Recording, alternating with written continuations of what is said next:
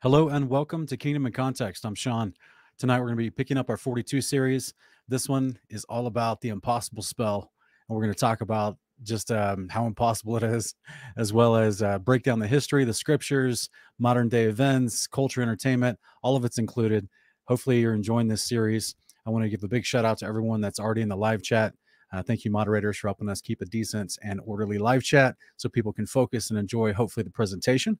Also, guys, if you want to, you can help support us on our Patreon, as well as other options in the video description below. The $20 tier on Patreon gets you early access to our contextual study guide that we've been working on. Just sent some book off to the editor, so we're going to be adding more of those, be announcing the release of more of those just real quick here in the next couple weeks. I'm excited about that. We're working hard on those. We are excited for tonight. I've been working hard on this presentation tonight. So tonight, we'll be picking up where we left off last time. We talked about the labyrinth. This is also going to be an extenuation of that idea, but even deeper level. So, and I don't say that in any kind of braggadocious way. That's just the reality of the information. So I want to thank you guys for being here.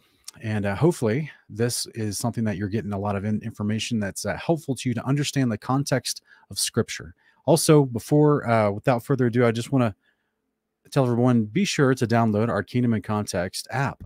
So we have the app here. You can get notified of videos when we go live. We have a fellowship finder. You can find other like-minded believers in your area. You may have saw the commercial at the beginning of this. It's free. It's on the Apple Store or the Google Play. It doesn't cost anything to use any of the features on the app. They're all free.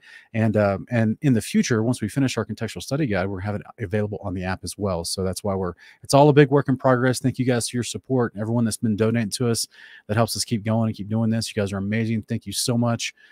And I'm just excited for tonight. Hopefully you guys are too. So let's see here. Without further ado, let's see if we can get this presentation started tonight. Wir haben der Zeit den Krieg erklärt. Gott den Krieg erklärt. Wir erschaffen eine neue Welt. Ohne Zeit. Ohne Gott.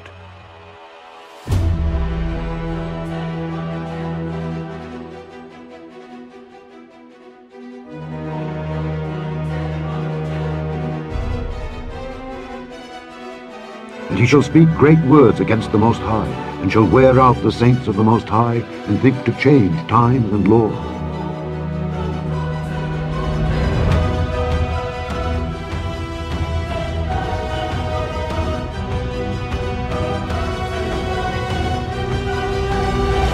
But as for you who forsake the Lord, and forget my holy mountain, who spread a table for fortune, and fill bowls of mixed wine for destiny, I will destine you for the sword.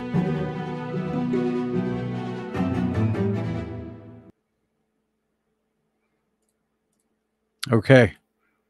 Impossible Spell. This is part 17 of our 21-part series. Remember, we're counting down to number 1. So we're on our way down to number 1, and this is all about the 42 months leading up to the return of Christ. And so we're going over the eschatology, all the pertinent information, and let us pull up our presentation and get rolling. So in case you're not understanding, or in case it's your first time watching us, or if you just need a reminder, this series is about the 42 months leading up to the second coming of the Messiah, Jesus, the Son of Nazareth. Revelation 13:4-5, they worshiped the dragon who had given authority to the beast, and they worshiped the beast, saying, who is like the beast, and who can wage war against it? The beast was given a mouth to speak arrogant and blasphemous words, and authority to act for 42 months. This is a huge claim, and this is something that we just try to draw people's attention to. There's so many different people's opinions on eschatology and timelines. We try to remind them that the words in the book already tell us how long the tribulation period, which is a persecution against saints, how long that time is going to be, when the beast whom the whole world worships after, when he's going to be quote unquote revealed, and he only has authority for 42 months to do certain things. And he's under the authority of Ra. We've been breaking this down. This is a part of this ancient Greek, Egyptian, and Hindu trinity. To the Hindus, he's called Brahma. Anubis, which is the second beast in Revelation 13, is the equivalent of Vishnu or Anubis to the Egyptians, or Hermes to the Greeks. And then the main beast, who the second beast promotes and makes people worship, he would be the one referred to as Apollo to the Greeks, or Osiris to the Egyptians, or to the Hindus, the representation of Shiva, where Shiva would be, quote unquote, one of his avatars. We're going to talk about various avatars of Shiva tonight, since we are talking about time travel and multiverses. And a lot of people wondering, like, well, how in the world? I've never read that in the Bible. How could that possibly have anything to do with the Bible? Surprisingly, there's some interesting stuff to talk about in relation to this. So I'm excited, and I want to thank everyone here that's ready to join me. Let's jump into this. So many of you probably noticed in the past, 100 years, we've had countless stories and TV, film, comic books, all kinds of stories in different media forms represented to us for time travel or the manipulation of time and events. So many of you may remember some of these famous movies in the past 20 to 30 years. Time Cop, he stands beside this, or behind, excuse me, he's standing at least on the poster of these. Even on the poster, it shows you a lot of stuff that's interesting. I didn't have time to go through each movie and all the different symbols that are inputted in each movie, but even on the poster, it shows you he's standing in front of something peculiar. Keep that shape and that frame in mind. Same thing with the famous movie from the early 80s, The Final Countdown. Ship goes back in time, goes through a portal to go back in time. Men in Black number 3. Not only is there a trilogy on the front, but they're standing in front of something we're going to be talking about towards the end of this presentation. That's a representation of manipulation of time. Flight of the Navigator, a movie that I watched when I was a little kid in the 80s. This peculiar ship that's actually the shape of an ancient Vimana. And there's this artificial intelligence that is running the ship. We've actually talked about this, but inside his little eyeball to show you he's got a life force in there of artificial intelligence, resembles something we'll be talking about throughout this presentation. Source Code was a movie that came out in the early 2000s. Jake Gyllenhaal, about being able to time travel to change events, and this one directly has the word source in it. That has great implications to what we're actually going to be discussing today, and as we delve into the how the ancient world viewed the creation, the fabric of reality, the manipulation of time. Yes, this is even from the ancient world. Dr. Strange, he's even has the symbol in his little magical red thing that pops up in front of his hand when he starts doing his spells. He even has some of the symbols of directly related to the manipulation of time that the ancient gods boasted about. In his little necklace, he wears, I don't remember what it's called, the eye of something, but it's basically the stone that allows him to manipulate time or time travel.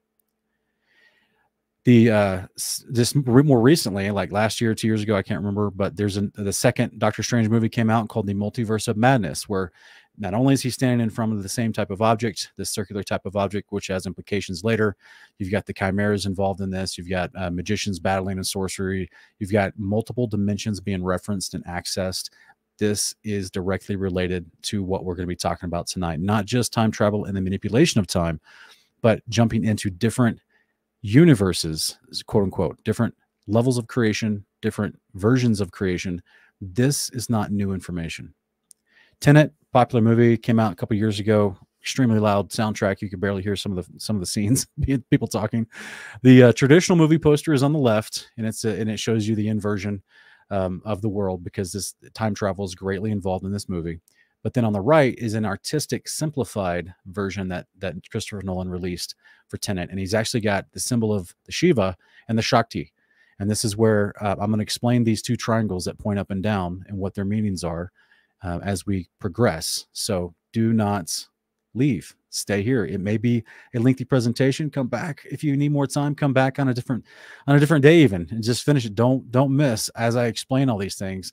But I have to set up so you understand by the time we get to the end and we talk about the presentations that they're openly speaking in public about this. You'll understand where all this comes from, and you won't be deceived by this deception. Popular movie that came out 2014, 2013 maybe, called Looper. And this one was one where time traveling Bruce Willis had to face the future and fight the past, right? So this is always what these movies are about. They're always about correcting a wrong or preventing something bad from happening in the future. Keep that in mind. That is the theme of what we're discussing when it comes to accessing something like a multiverse through advanced physics, or what they claim anyway, or time traveling. It's never about creating positive, beautiful outcomes. It's always about the possibility of staving off some sort of judgment. And I'm going to plant that statement as a seed for you to let grow as we finish unpacking this presentation, to understand where it leads. Because this, and even the symbolism in this one, I mean, come on guys, it's literally that we'll be talking about the Eye of Ra, Mother Babylon. You got the symbolism all right there. So most of you that have been watching Investigating Babylon series, as well as the other 4 installments of this series, you probably already recognize that symbolism right off the bat.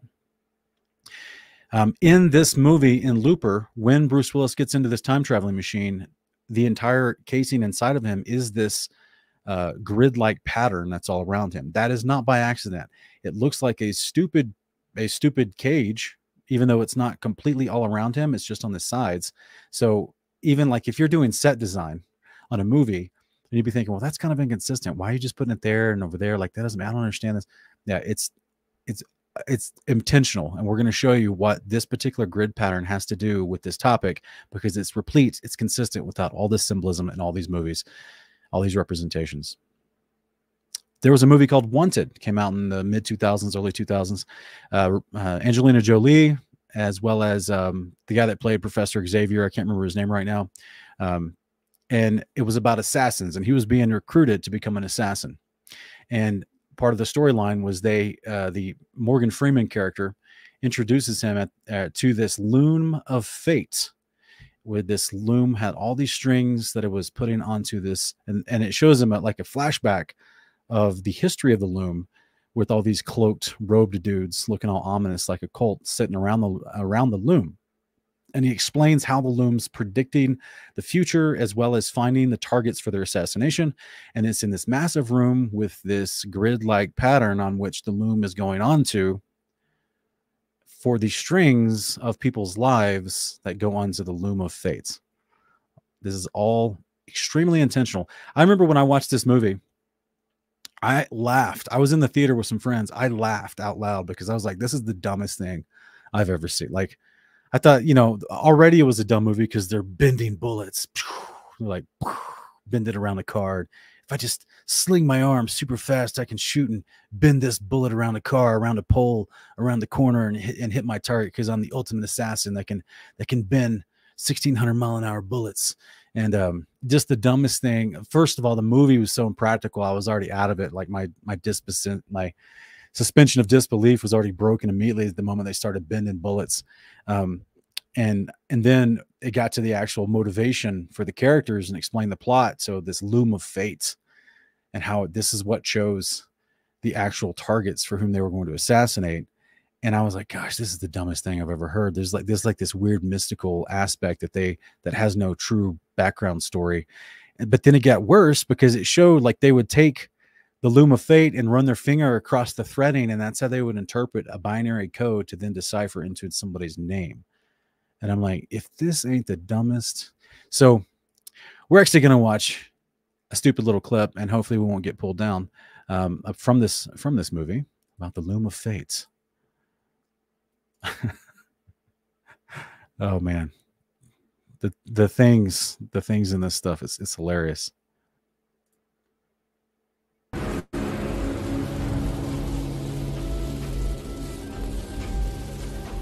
We call this the loom of fate.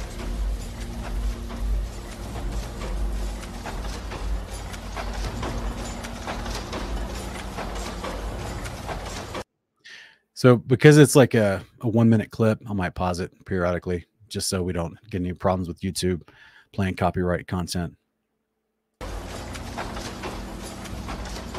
After today, you will never set foot in here again. Why not? Because like an apostle, you're... So take notice, he just used the word apostle. You've got the square and the compass signs on top of the loom. We're going to talk about that later. Task is not to interpret, but to deliver. Every culture in history has a secret code. Every culture in history, okay? One you won't find in traditional texts. You mean like a source code? 1,000 years ago, a clan of weavers discovered a mystical language hidden in the fabric. They called themselves the Fraternity. I'll be honest with you, all I see are threads. Come here.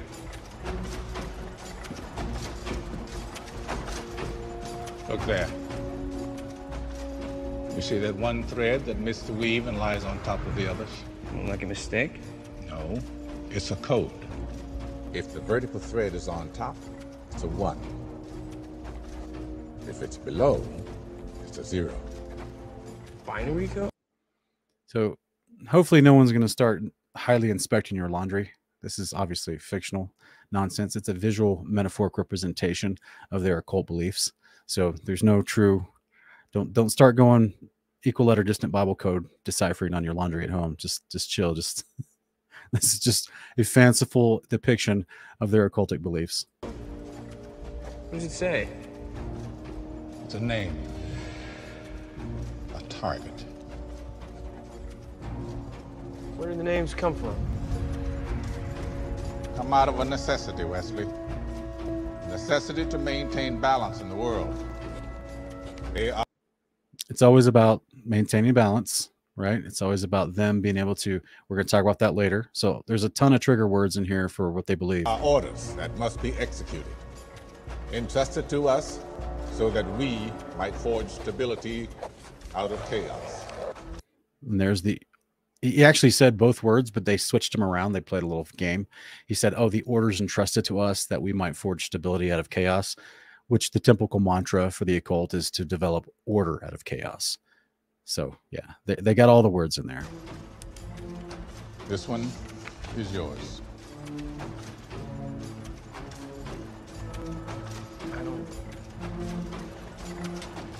Look, I thought you brought me here to kill Cross. You will, in time. This is your first assignment. The loom provides, I interpret, you deliver. You want me to kill Robert Dean Darden? All right. So even in that little moment where he gives the three steps, the loom provides, he interprets, and the trigger man delivers. We're going to talk about that representation of the Hindu Trinity between Brahma, the creator, Vishnu, the preserver, and then Shiva, the destroyer. It's all the same symbolism packed in here. Not me. Fate. You want me to kill Robert Dean Darden? Not me. Fate. So there you have it. It's about fate. Fate is what they're taking their orders from, is what they look to for answers. Fate is what they are sacrificing people for. Fate, we're going to keep that in mind. We're going to talk about this deeper as we go. Avengers Endgame, one of the most popular movies in the world. I think it was like one of the highest grossing box office hits in the past couple of years. And it was about going back in time to change what happened because they didn't like the consequences of what happened. And so they got to try to change that so they can save the future because they did not like losing to Thanos, right? So we're going to take a quick look at this as well, because there's a moment in here in Avengers Endgame where the quote unquote Sorcerer Supreme, which is someone like Doctor Strange, it's this magician lady, she's explaining to the Hulk about timelines and about time travel.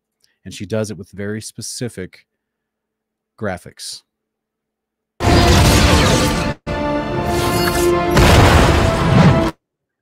We'll just we'll let maybe the audio hang out until we get to the right moments. I'll skip forward a little bit. So Hulk shows up on this roof and sees this bald-headed lady that's the Sorcerer Supreme. And he's like, you got that time stone. I need that time stone. And this would be like Mystery Science 3000. I'll just dub over their talking. And then she's like, isn't my yellow robe cool? I point like Hitler.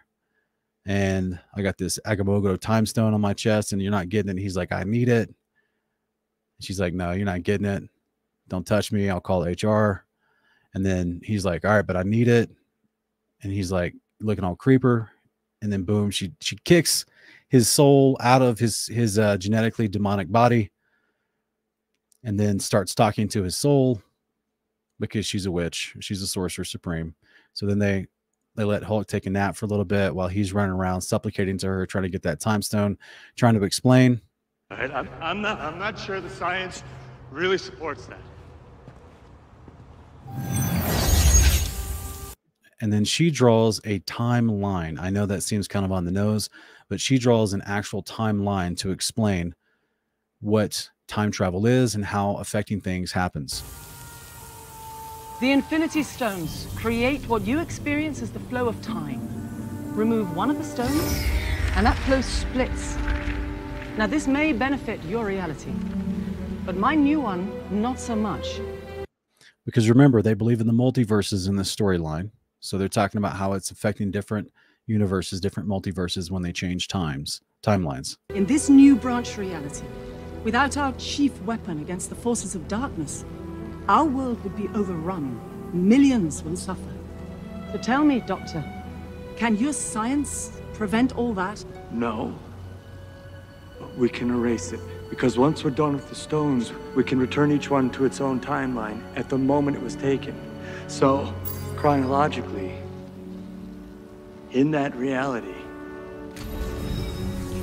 it never left. So what they're talking about is if they change something and affect a bad consequence, they can stave off that bad consequence by going back through manipulation of time and reality to change it back to erase the bad consequence. So another interesting version of this concept that we're going to be exploring through the ancient texts and how they talked about it, and how it is relatable to the coming of our Messiah. Interstellar was a video, like when it came out back in the day, I thought it was cool. 2012, 2013, something like that. This is before I understood true cosmology. And this is about, you know, Matthew McConaughey is a farmer who becomes a reluctant spaceman so that he can go and save the world. And so there's this, keep in mind of the symbolism of the actual spaceship, of the nodes around the singular thing. They look like little, it looks like a bracelet, like a 13-year-old would have a little charms on it. But those nodes are supposed to be a part of the spaceship that can get close to these different gravitational waves and be affected by time. And there's even a scene in the movie where he goes down onto a planet with some other people, and the people that are left in the spaceship, or at least the one guy that's left in the spaceship, he ages like 60 years by the time that Matthew McConaughey gets back, because of the big bright black hole that's near the planet changes the gravitational waves of time within the fake heliocentric model, using this idea of space-time with relativity theory. And so therefore by the time that, and hear this closely because this is going to come up in a minute, by the time that the astronauts leave and come back, about 60 years has passed, right? A whole bunch of time has passed. So by the time they go down to the planet and come back up to something floating above the planet. But in this particular thing, by the time they go from the circle of where men live to the black planet to where he is and get back to the circle, there's been a temporal displacement because of the effects of gravity, right? So just keep this in mind. This is a lot to do with what we're going to be discussing later. And of course, Interstellar also had this aspect in it because there's two different plot points. They were going to try to save the world and find this astronaut. And then they had this ongoing plot line with his daughter. He didn't want to leave because he knew by the time he got back, she would be older. And he tries to go into the fifth dimension, some sort of warping of space and time, which looks like a large disheveled bookshelves all over the place, like a maze, actually, almost like a three-dimensional maze, or maybe like a labyrinth. Yes. So in case you watched the last episode, like I said, this is going to explore deeper into that same concept, except this is not just a game or an entrapment. This goes into the mental labyrinth of Ra, Satan, Zeus, Brahma, same person. It goes into the mental labyrinth of him himself. So we see this unique moment where he thinks that he can go into another dimension and go somehow communicate to his daughter to affect the end of the story, but he doesn't. So this is called the Interstellar. There's other movies we all have seen throughout time that are really famous. The Time Machine, 2002, is another adaptation, a remake from 1960s movie, The Time Machine. It's actually the video version of the famous book by H.G. Wells, The Time Machine, that came out in the early 20th century. Edge of Tomorrow, man, I really liked Edge of Tomorrow. I thought that was a really cool movie. And you had Tom Cruise kind of having a Groundhog Day moment where he kept waking up every time he would die, trying to figure out how to defeat these aliens. And at the end of the movie, he sees the central brain that has the power for time travel, that's a part that the aliens are trying to protect, is this black orb. And that's what he has to try to blow up, because that was what was affecting time and reality and causing him to, every time you die, wake up and start over again. I think the subtitle of The Edge of Tomorrow was Live, Die, Repeat.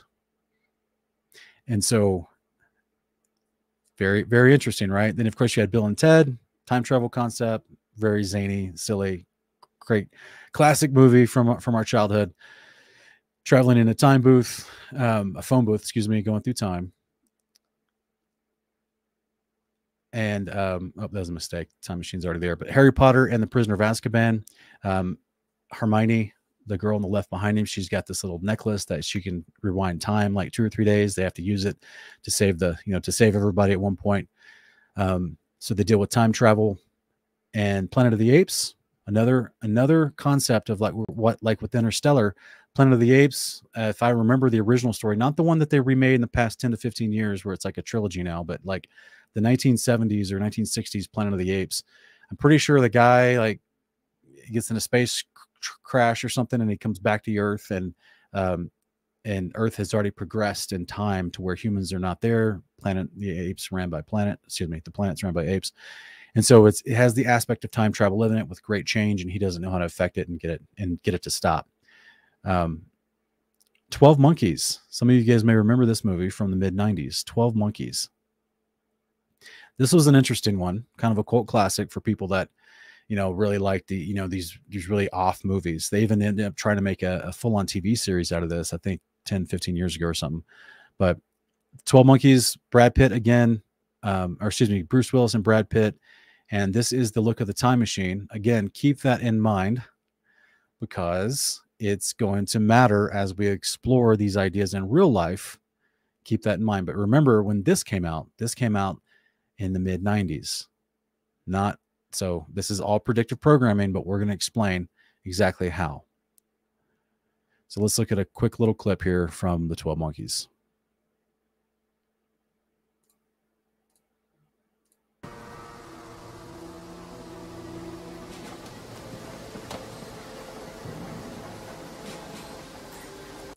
All right, so the machine's in the background. You can't see all of it because it's kind of half like covered up right now. But the machine's in the background, and this machine might look familiar to some of you.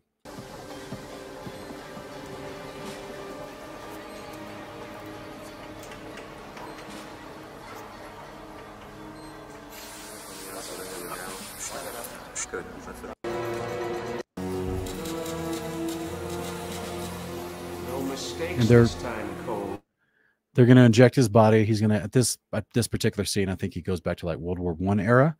They're going to inject his body and try to get him to go affect some things and change things for their benefits to stave off this pandemic that happens in the future.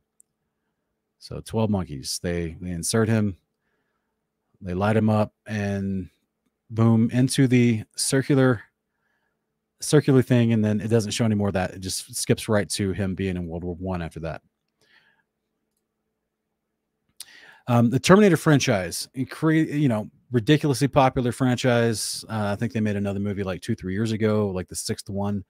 These are all 6 of them. Some of the movie posters. Obviously, we've talked about the idea of Talos in our Investigating Babylon series being the old school Greek representation of what's now being shown to us as the AI robots that are protectors and destroyers and partly sentient. And this entire franchise has everything to do with time travel. It is the main mechanism in how this is, that is the plot point for this series. So all of them, it's about a circular ring that creates an orb that allows them to travel through time. It's all the same thing.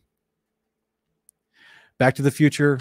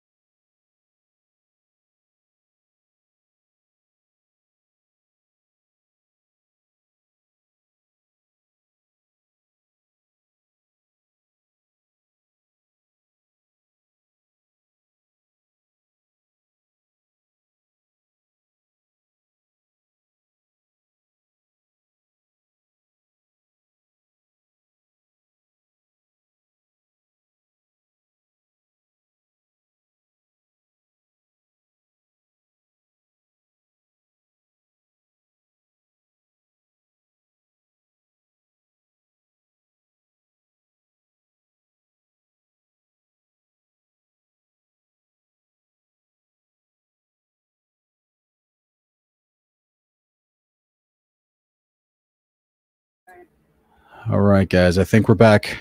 I think we got the little, it's like I said, I was trying to keep it away from that happening as much as possible because of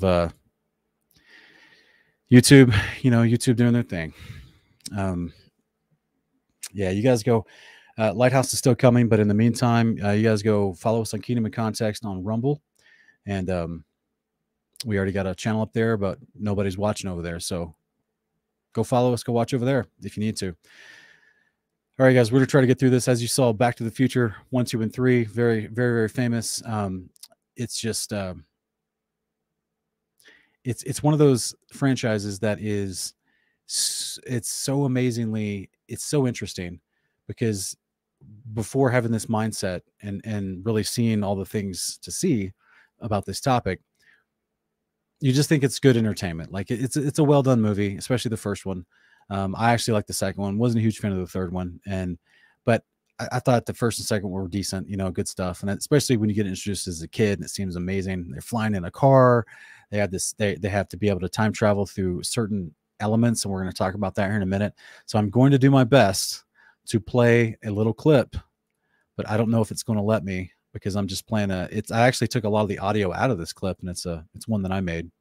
So let me see if I can do this real quick, because we're going to be just stopping it periodically to do some commentary. So it starts out with them in the mall parking lot trying to do the time travel. Einstein is the dog sitting in the car, and they're like, oh, there goes the flux capacitor behind him, and boom, time travel. Notice that Doc Brown is wearing this. Doc Brown is wearing this radiation suit, but it's really not a radiation. It's just a white suit, but it's got the symbol for radiation on the suit. That's a part of it, because it's always a part of it in these movies. All of these movies we've shown you so far, the Terminator, he's powered by a nuclear power. Everything that we've shown you in all these movies has to do with some sort of extremely large, like high level, high tech, advanced system of power that allows for the time travel. Okay. Now, I know there's a lot of people out there that don't agree that that nuclear power is exactly what they describe it to be. That's it regardless. It's the point of them thinking they need the power to make this a reality. That's the part to focus on. The license plate said "out of time," right? The temporal displacement occurred exactly what? He talks about a temporal displacement. That's time travel. Okay. We're going to hear that again in a minute. It's going to make sense. Yeah, it's 0 seconds! I sent him into the future! Wait a minute, Doc. Are you telling me that you built a time machine out of a DeLorean? All right, so then it comes back. They check it out. It's full of ice. They open the doors. Here. I'll show you how it works. He's going to show them how it actually works. First, you turn the time circuits on. All right, so this part's interesting because he actually he didn't need to do this. When I was a kid, I never knew why. I feel like I know why now, but when I was a kid and I was looking at this, I felt like, man, why did he? This seems like redundant. Like, why would you have a destination time, a present time, and a last of time departed? Like, I thought, why wouldn't you just, at minimum, just need to know what present time you're in, and then at maximum, you would need to know, like, sets where you want to go. Like, but you don't need to know. I don't know. To me, it seemed extra to have a last time departed. But the more I study the subject, the more I realize this Trinity concept is always there. The destination time, the destination time is something where you're going forward. You've opened up your journey. That is creation. That represents Brahma. Vishnu, the preserver, is the one who maintains what's happening now in present reality. Your last time departed is what is past, what has been destroyed, what is now done and over. That represents Shiva. And I didn't understand, because I thought I was like, man, that's not necessary. Like, my little OCD brain was going off with this show, but there's more to it. This readout tells you where you're going. This one tells you where you are. This one tells you where you were. A vision, a picture in my head, a picture of this. This is what makes time travel possible. All right, so he points at this thing called the flux capacitor. Its shape is extremely important. And this is what he says. This is what makes time travel possible, the flux capacitor. The flux means things that are constantly in motion, usually large ideas, large concepts of things in motion, and also can be related to water. Time is constantly referred to as water, a fluid state. And then the capacitor is just a synonym for the word transistor, which is a part of alchemy and Hermetic language for what they call the sun, moon, and stars and the influences on reality as a transistor. This is why astrology is so important to them, because it affects the energies and the powers within the creation. So if you're going to manipulate that and the flow of those energies throughout creation, that's why he built a flux capacitor. The flux capacitor. I need a nuclear reaction to generate the 1.21 gigawatts of electricity I need. So you guys remember before this scene when he had gone back to the future at the beginning of the movie, and he goes to Doc Brown's house, and Doc Brown has on that weird large crate thing, like he's trying to read Marty's mind. And then they start talking, and Marty has to convince him he's from the future. And then they start talking, and Doc Brown's trying to actually like process what he's being told. And he and Marty's like, yeah, but you know, you used plutonium, and he's like, plutonium. He's like, I don't know how to, I can't just go get any plutonium in the 1950s. And so Marty hands him this flyer talking about the electrical, the lightning bolt.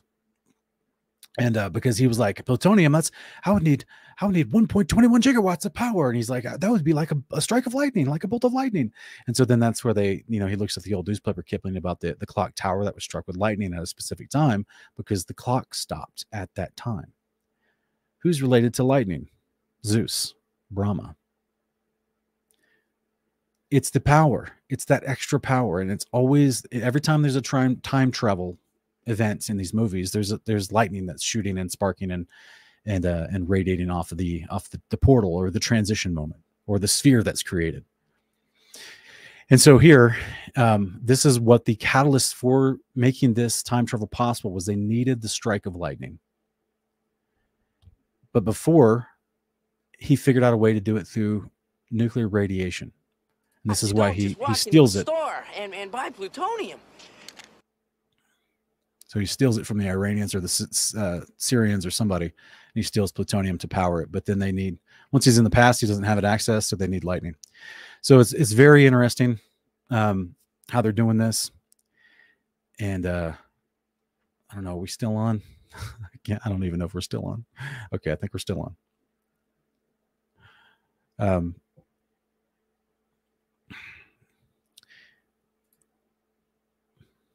This is the book from the early 20th century, H.G. Wells' The Time Machine. And for everyone that's been watching this, it's Anubis. Well, we talked about the Sphinx, what it represents, the lion avatar of Anubis.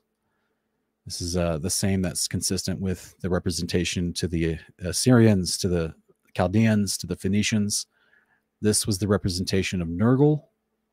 It's the lion man avatar of Anubis. Another version of Hermes, Nergal, to the Babylonians, Assyrians, Akkadians, Phoenicians, Canaanites. And this is what he puts on the front, the only image he puts on a very simplistic book in the early 20th century. He puts Anubis. You think, man, that's weird, huh? That's strange. So let's look at something real quick. I promise this is all going to tie together. I'm introducing ideas and terms and ideas that relate to the things that we've been seeing in these movies that are being predictively programmed to us and why they include certain elements in every single one of these movies. The triquetra, it's not just a symbol that was adopted by Latin Trinitarians in approximately the 9th century AD. The triquetra is from the Latin adjective triquetras, which means three-cornered, is a triangular figure composed of three interlaced arcs, three overlapping Vicici Pisces lens shapes. The term triquetra is in archaeology is used of any figure consisting of three arcs.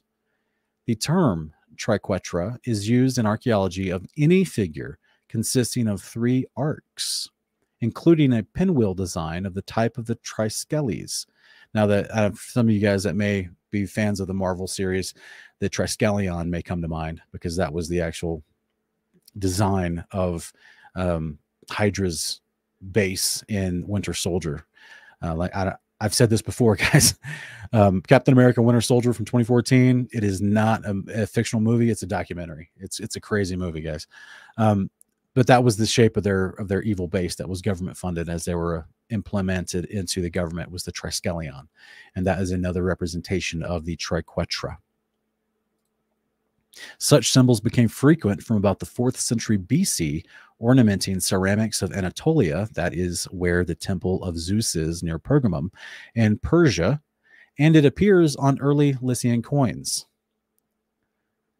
So let's look at a quick clip about sacred geometry that's going to break down the triquetra and what the occult views it, how they view this symbol. Not very confused Christians who believe the Trinity is a thing, but the occult. And welcome to Sacred Geometry, Language of the Universe. My name is Seth, and I'm here to share sacred geometry with the whole world. First, I would like to thank you for your support, for your subscriptions, for your likes, and for your comments. It means a lot to me, and it does encourage me to make more videos for this channel. My passion for sacred geometry has changed my life, and it has helped me a lot, and I want to share that with all of you. Today, I will address a new sacred geometry shape that many of you have requested. This shape has been adopted by many cultures and it is called the triquetra. The word triquetra simply means triangle or three-cornered triangle, which translates to triquetris in Latin. In Christianity, this shape has been used as a religious symbol representing the Father, Son, and the Holy Spirit. This form represents the unification of these three entities, if you will, and that's why they call it the Holy Trinity. In the Celtic tradition, the triquetra used to represent the land, the sea, and the sky. It is considered to be one of the oldest symbols out there, dating back to as early as 500 BC. In the Celtic tradition, they believe that everything in this world came in threes. For example, and there's the triangle. Also, he's going to talk about the circle, that you often see this symbol with the circle inside of it as well. The three stages of life, life, death, and rebirth. The three phases of time, past, life, death, and reverse, symbolized in the Hindu Trinity. Brahma is the creator, gives life. Death is Vishnu, the preserver and the maintainer. And then the rebirth is Shiva, the destroyer, who also creates a new universe and rebirths it. Past, present, and future. We also have in spirituality, body, mind, and soul. Sometimes the traditional triquetra symbol is accompanied by a circle. The circle is often interlaced with the triquetra, which represents the bond between the three elements. In addition, the circle in many belief systems is used to depict eternity. Keep that in mind, because we're going to look at other symbols where they use the circle to depict the idea of eternity relationing to time.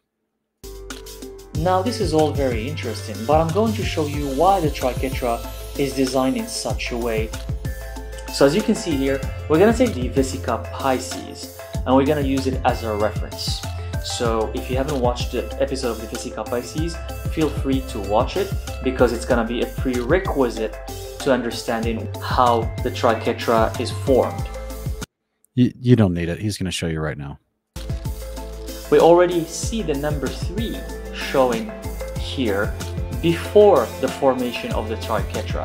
The circle on the left is 1, the circle on the right is 2, and then the intersection of the two circles, or the 𝐻𝐸𝐶 Pisces, is number 3. So number 3 represents creation, the start, the beginning of something new. Source is not satisfied with this. It's not satisfied with the creation of the 𝐻𝐸𝐶 Pisces. What's not satisfied with it? Source. Source. You guys remember we talked about last week about the Gnostic beliefs of Neoplatonic views? It comes from philosophy, from the Aristotelian, all the way back to the Egyptian Ma'at. All right. Like I said, some of the stuff we discussed last week, we're just going to dive deeper this week. But there's a slightly different vein, but a lot of this information is supplemental to what we watched in the Labyrinth, and it's all connected. Wants to expand even further, and it decides to create a third circle to expand itself even more, or to experiment or to experience more aspects of existence or more aspects of life. And now we have wants to experience more aspects of existence, more than what it already knows. This is the multiverse idea. As you can see in the screen, we have 3 circles. But if we delete some of the lines that are intersecting with each other within these 3 circles, you get the triquetra. But why 3? Why 3 circles? Why not 4 circles? In spirituality, 3 represents the ascended masters, and Jesus died at 33. I don't know if he died at 33 or not. That's just this guy's idea. In the occult and in spirituality, number 3 keeps coming up quite often. It is associated with mastery, divinity, and expansion.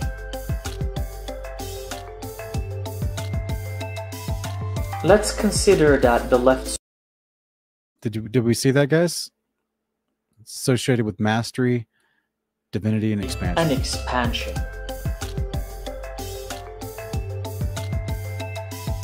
Let's consider that the left circle is the male aspect and the right circle is the female aspect. Now, when these two aspects form the Vesica Pisces, you can give birth to balance, harmony, respect, integrity, equality. But if you want to expand even further, the creation of a third circle, number 3, here in this example represents the child. The 3 of them represents the completion of creation. But I want to bring your attention to something here which I mentioned in the beginning. So if we put a triangle around the triquetra, as you can see here, the triangle fits perfectly on top of the triquetra, which has 60 degrees on each corner, which is... By the way, guys, the center of the triquetra that's actually illuminated green right now is the shape of the ship on Flight of the Navigator. 60 times 3 equals 180. 1 plus 8 equals 9. And number 9 in numerology is the number of completion. It means the end of a cycle. If we take number 9 and divide it by 3, the corner of the triangles, we get number 3, which is the number of the triquetra. So as you can see, even in numerology, everything makes sense between the number 3, 9, and 6, which are divine, magical numbers that are quite mysterious. And I'm going to talk about these numbers in another episode. There's the 369, and this is not a Little John song.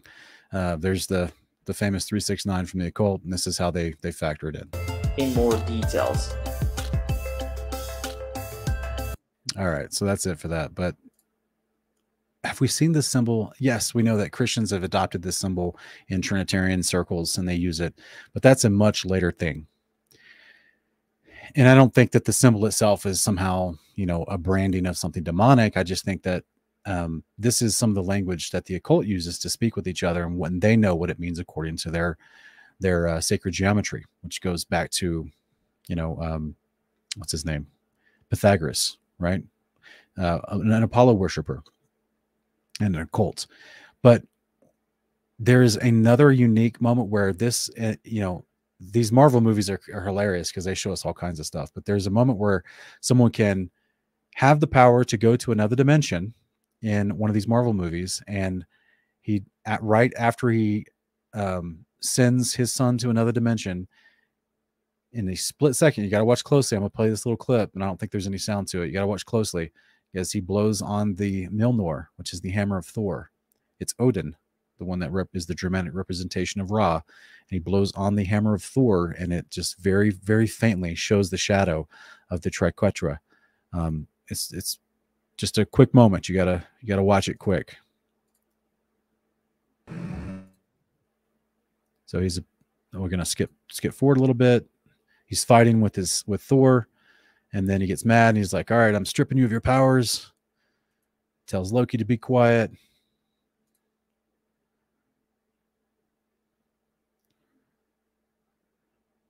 He's like, "Give me those powers. You don't deserve this cool cape. Give me the cape. I haven't had breakfast today, and I will not eat until I cast you out." And then Loki looks on. He's like, "Is he gonna cast me out next? What's gonna happen here?" And then he's like, "Oh, he's gonna grab Mjolnir, which is usually Thor's weapon." He's like, "Give it to me. I'm taking back your toys. You're grounded." And he's gonna like, "Oh, give me all your toys, and then get out of my house. Get to your room." He's going to send him in through the portal, the circular portal that takes him to another dimension, send him to Earth. And then watch what he does when he blows on Mjolnir and he speaks a curse on the Mjolnir. There's the Triquetra. So this kind of stuff is layered into all these movies. And you just got to know what you're looking for, basically. Obviously, when Thor came out in 2010, 2009, I don't remember, it was a long time ago. I didn't know what I was looking at, right? I just thought, ooh, it's like that cool Celtic writing, you know, like ancient Germanic / Celtic, maybe, who knows? Like, I had no clue, right? But no, there's a lot here that's just constantly in our face. So now, someone was already asking about Kabbalah. Oh no. Oh no.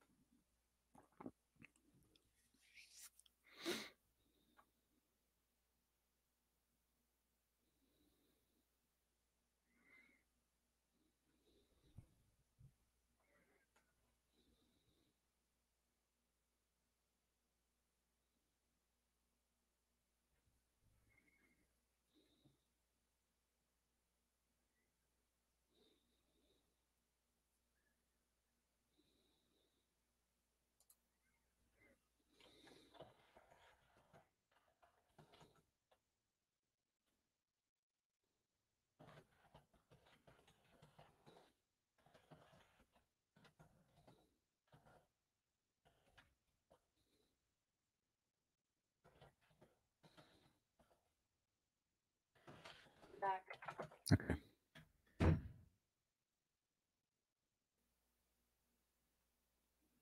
All right, and we're back. Guys, think about how many YouTube channels play commercials, video clips, teasers of movies.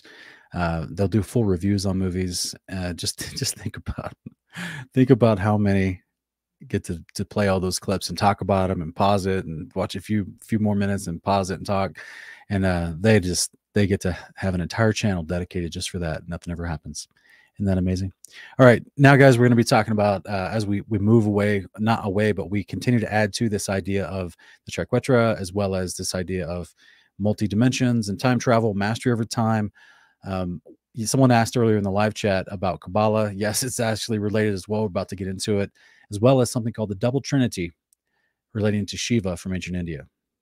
So this is called the Om, right? You guys seen all those, like when people are meditating, they're like Om, right? So this is where this comes from, and it's actually has everything to do with the topic tonight. The Om, or the Om, depends on how you say it, from ancient Sanskrit, is a sacred sound. It's a syllable, a mantra, an invocation in Hinduism. Is one of the most important symbols of Hinduism. It is variably said to be the essence of the supreme absolute consciousness, kind of like the source. You guys remember what we talked about when we talked about the Neoplatonic ideas that go back to Aristotelian, or the categorization of this idea of how they viewed philosophy and what was most important, and the essence is most important. That was number one on Aristotle's list. This is what sparked Neoplatonism, which influenced Maimonides to create codified ideas within Judaism based off Neoplatonic Aristotelian philosophy, which goes back to ancient Egyptian Ma'at, the ultimate doctrine coming down from Ra, from Hathor. So to the Indians in ancient Hinduism, they referred to this as the Om. And it is the essence of the supreme absolute consciousness, Atman, the Brahman, or the cosmic world. In Indian traditions, Om serves as a sonic representation of the divine. That means a sound, right? A syllable. A standard of Vedic authority and a central aspect of soteriological doctrines and practices. The end of chapters in the Vedas, the Upanishads, and in other Hindu texts. Excuse me, the symbols often found at the beginning and the end of the chapters in those texts. It is an absolute character, syllabolic representation of the Hindu Trinity. As you can see on the top there, Shiva is represented with the star and the crescent. The outer circle is represented by Vishnu, and then the backwards, or the number 3, what looks like a English number 3, is the representation for Brahma. This together creates the Hindu Trinity, the sound of the Om. And it's depicted with what they call a double trinity, which exists inside of what looks like a 6-pointed star, but it's made up of 2 triangles, one triangle going up and one triangle going down. It's the Shakti and the Shiva triangles put together creates the 6-point, and this is found within their tree of life, which is also a part of the Kabbalah, 10 levels of dimension. This is why it's all replete within their astrology, their numerology, their symbolisms for their trinity. So I even went on a forum where Hindi people were talking about the Om and the symbols of Shiva, and they're talking about this symbol and explaining it. People from India explaining what these symbols mean, just in case people are watching and they say, "Oh, how do you know what they're talking about? You can't trust all the scholars' interpretation." People from India explaining what these symbols mean. The Shiva, the upward triangle, and the Shakti, the pointing down triangle, put them together, you get the 6-pointed star, and that represents the Om, represents the Hindu Trinity. It represents literally the cosmic dance and the points of the famous statue of Shiva.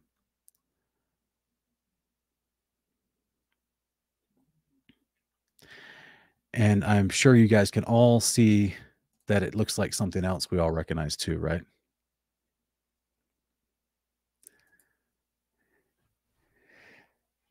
Several years ago, in an archaeological site in Aswan, Egypt, the discovery of a 2-Star of David engravings on an ancient Roman temple in Egypt's southern city of Aswan has caused an uproar.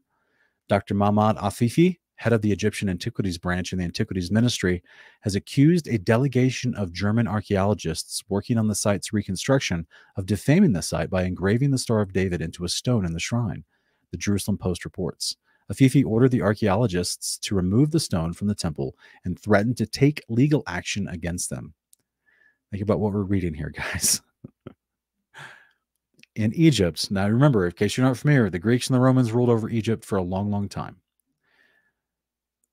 But they worship the same gods. This is what we've tried to express in many, many videos. So while doing excavation on an ancient Roman temple in Aswan, Egypt, that's not in Memphis, that's not in Cairo, that's deep. That's in what we used to be called the Upper Kingdom. That's in very southern Egypt, that's the base of the Nile. Roman temple excavation, they found a double trinity, a quote-unquote Star of David. Now, the modern institute director of this, who's Islamic, thought it looked like a Star of David, but that's just a modern-day example of how little most cultures know about ancient history. That the Romans had this symbol replete on their temples. The Greeks had it replete on their temples. The Egyptians had this in their temples. The Indians had this in their temples. The Phoenicians, the Akkadians, the Babylonians, the Assyrians. And here is an ancient Roman temple looking at the ceiling, right? So if you lay down your back and you looked up at the ceiling, you would see the double trinity with a God in the center underneath the ceiling.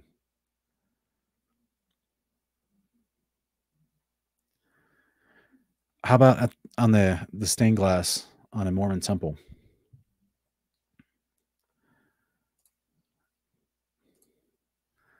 You know, that religion that was created by a guy who had absolute history of Masonic brotherhood. Joseph Smith.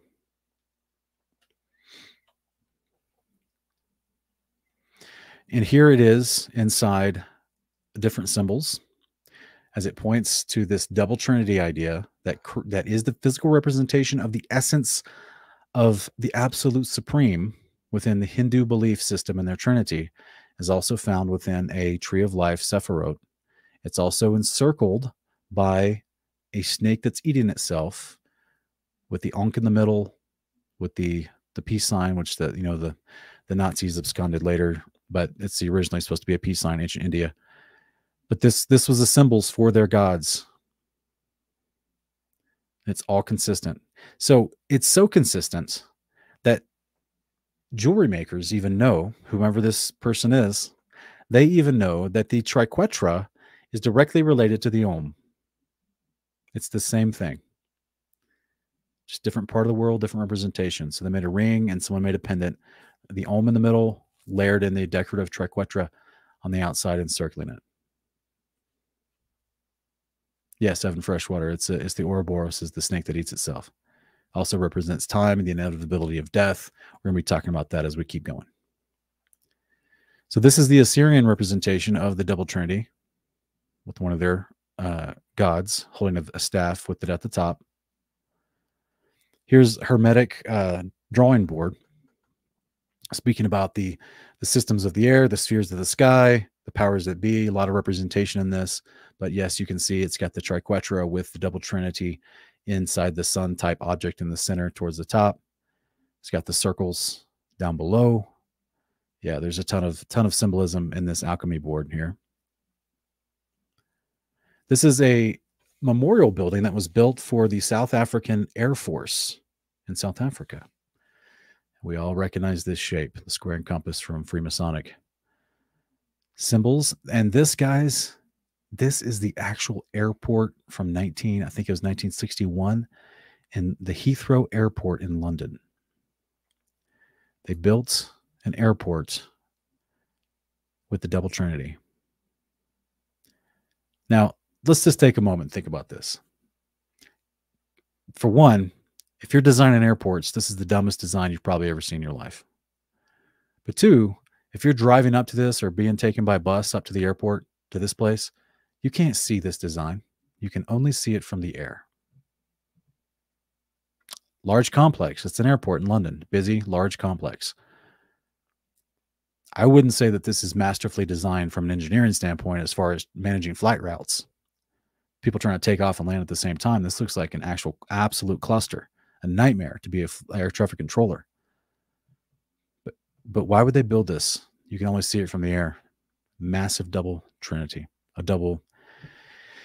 It's crazy. All right. So this one should not have, this clip should not have any at all copyright on it. Okay. Well, we'll see. We will absolutely see.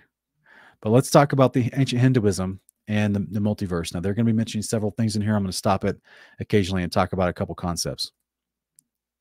Perhaps one of the most exciting and unsettling concepts in modern cosmology is the theory that we inhabit a multiverse.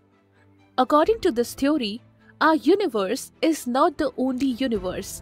There are many others, perhaps an infinite number, each with different physical properties.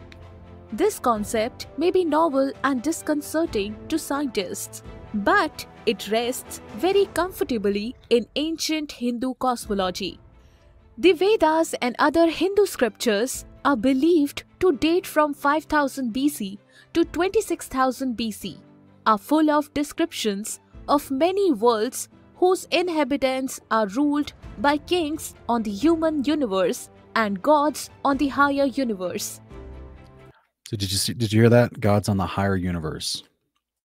The many gods, in turn, belong to many different universes and plans of existence. Do we see this on screen? It says there's a realm of 330 million demigods and demons.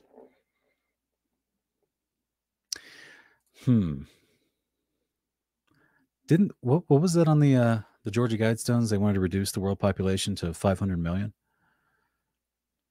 I wonder how many. What was it? what is it? Calculation in Revelation 9? Isn't it 200 million things come out with the Apollyon out of the pit? Interesting. The idea of a physical multiverse came later to modern science than it did to Hinduism. The concept that time is cyclical may sound strange to some, but it is true that it will happen over and over again.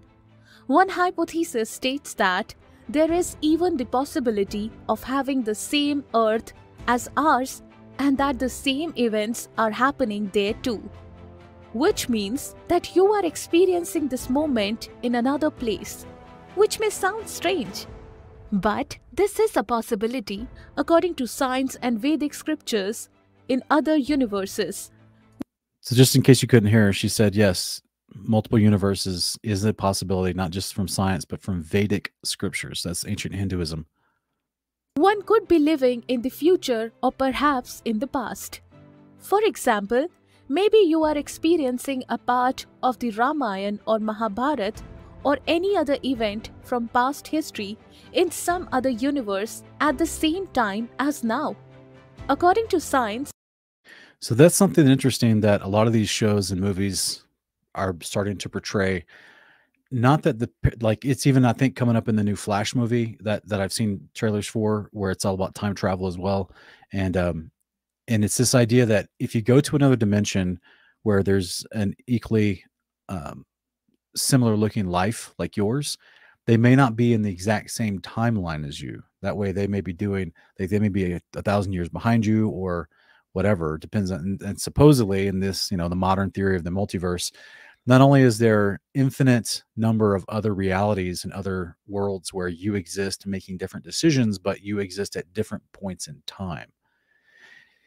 It's all nonsense, but this is also being talked about in theorized in ancient Hinduism.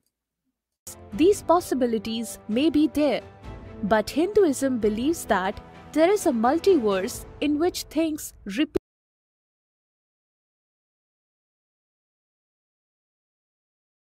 themselves for ages, and it is a cyclical and unstoppable process. Ramayana. So that was this circle. Did you guys see the Ouroboros? It's the infinity circle of the thing going around and around. Same kind of symbols, just like we see the circle in all the movies for time travel. There's always some kind of circular object they're in. There is a multiverse in which things repeat themselves for ages, and it is a cyclical and unstoppable process. Ramayana is a Sanskrit epic that dates back to ancient India and tells the story of Lord Ram. Dude's got so many hands, he probably can't even wipe himself. There's no room to reach behind you. I mean, this is just pointless at this point. Who is an incarnation of Lord Vishnu. Lord Ram was about to complete his incarnation period, and he called Yam, the god of death, to fetch him. But Yam couldn't, because Lord Hanuman was guarding the gate of Ayodhya, and he did not let Yam in because Hanuman swore to keep death away from his lord. But as Lord Ram knew things had to go on, and one day he dropped his ring into a crack of the earth and asked Hanuman to bring it to him. All right, watch this, guys. Watch this. So we've all seen Ant-Man, the movies that have been made popular by Marvel, the Ant-Man movies where he can become real big or real small. This is from ancient Hinduism. So this Ramanan dropped his ring and he asked this monkey-faced dude, Humana, to go get it for him. And with his powers, Hanuman shrank in size and followed the crack to Patal Lok, and then he met the serpent king Vasuki, who knew the cycle of life and death, and took Hanuman to the mountain of rings, where Hanuman realized that. Think about this for a minute. In Matthew chapter 8, when Yeshua walks up to the man who's filled with demons, and the demons start talking to him, and he says, "We are legion, for we are many." Now, it doesn't exactly say how many demons were inside this man. We know that it seemed like it was more than two. And legion is usually a word that represents thousands, as far as being a Roman military word, like a like a platoon, but much, much greater, like a legion. I'm pretty sure it's like 1,000. So, and some people have speculated many thousands. How did they all fit inside of one man? They have to get small. It's an interesting concept. All those rings were from Lord Ram and told him, who asked Vasuki about the mysterious series of events. Then Vasuki explained that each ring represents the cycle of time called Kal Chakra, which has 4 quadrants. Ram was incarnated in Treta Yuga, and then one day a ring will fall in the lower world, Patal Lok, and Hanuman will come looking for the ring, and up there Lord Ram will complete his incarnation period. So there are millions of billions of these Kal Chakra which have come across multiple parallel universes. Lord Ram would end his carnation and take birth again and again. However, the cycle never breaks and it repeats itself again and again. Hanuman then learned of Lord Rama's motive by informing him about his various incarnations in different universes so that he would let him go with Yam to die and to take birth again. This proves the existence of a... By the way, it doesn't prove anything, but according to her religious belief, she thinks it proves something. Parallel universe, since many times in process, is happening and will continue to happen as well. Be kind and be happy, because in some other universe, there is a possibility that Lord Rama is in Lanka attacking Ravan also now.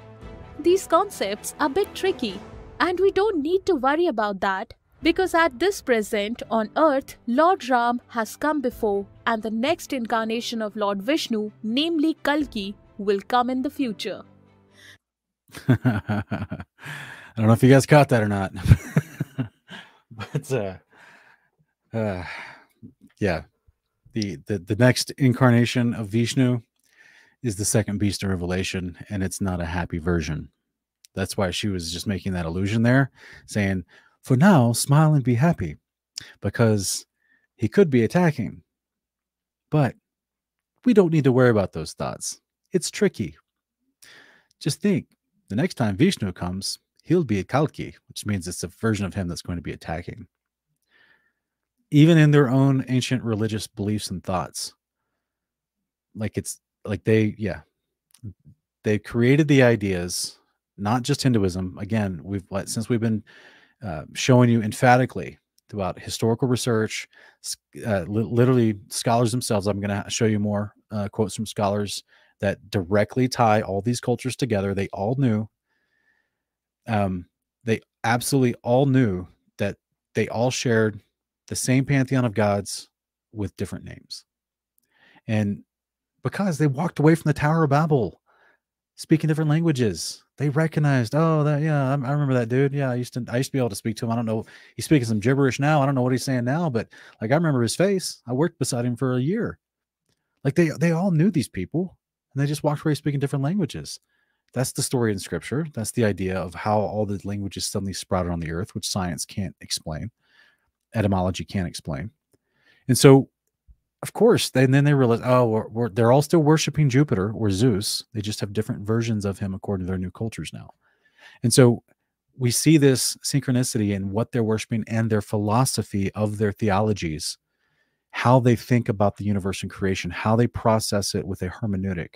This is the philosophy of what we've been talking about with the Ma'ats, which they called true doctrine, what we just heard in this cosmic age. This idea of the Om represents the true Brahman. That is the Indian word, the Sanskrit Hindu word for true doctrine, the right way to think about things in life. So with this, they also they know that their gods are destined to return, just like the Chaldeans have a prophecy that their gods are destined to return. The phoenix from ancient Egypt, Osiris, is destined to return. Ra's never gone anywhere. He's always been here.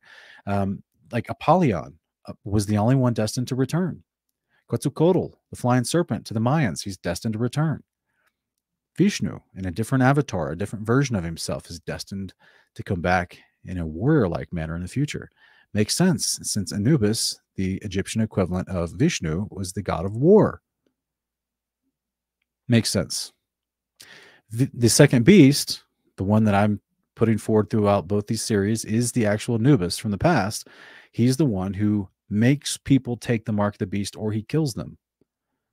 That's war, making war against the saints. And he's trying to get everyone to worship the first beast. So this is, they have their own version of what the Hebrews passed down, and now is passed down through Christianity, as this eschatology of the end times. It just doesn't have the exact same details, but all the major pieces are still there.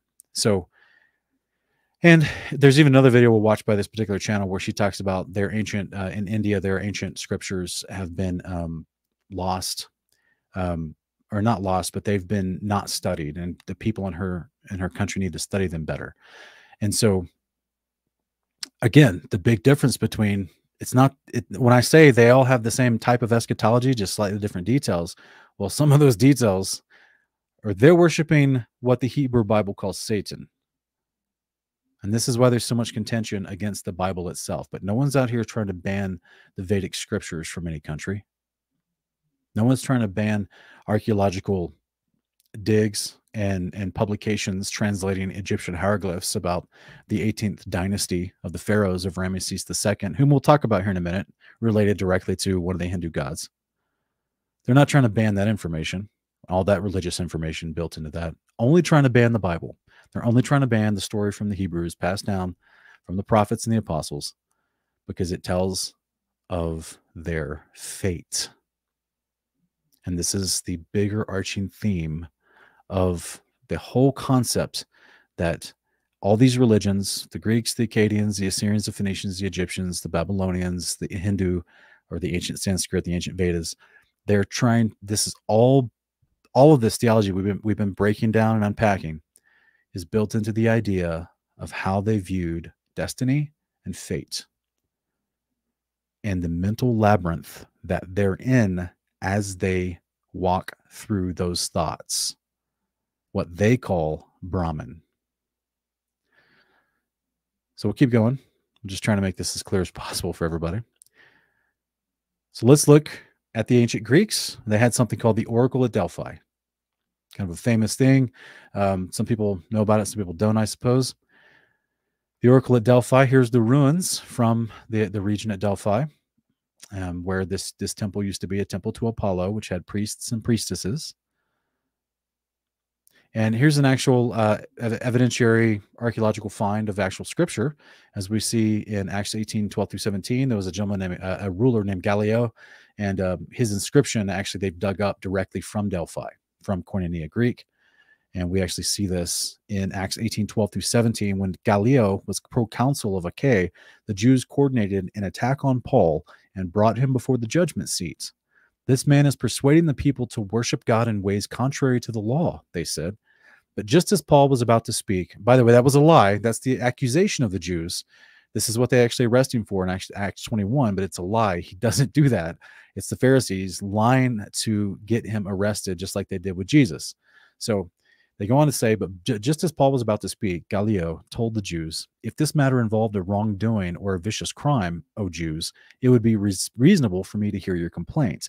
But since it's a dispute about words and names in your own law, settle it yourselves. I refuse to be a judge of such things. And he drove them away from the judgment seat. At this, the crowd seized Sosthenes, the synagogue leader, and beat him in front of the judgment seat. But none of this was a concern of 𝐥𝐤𝐤.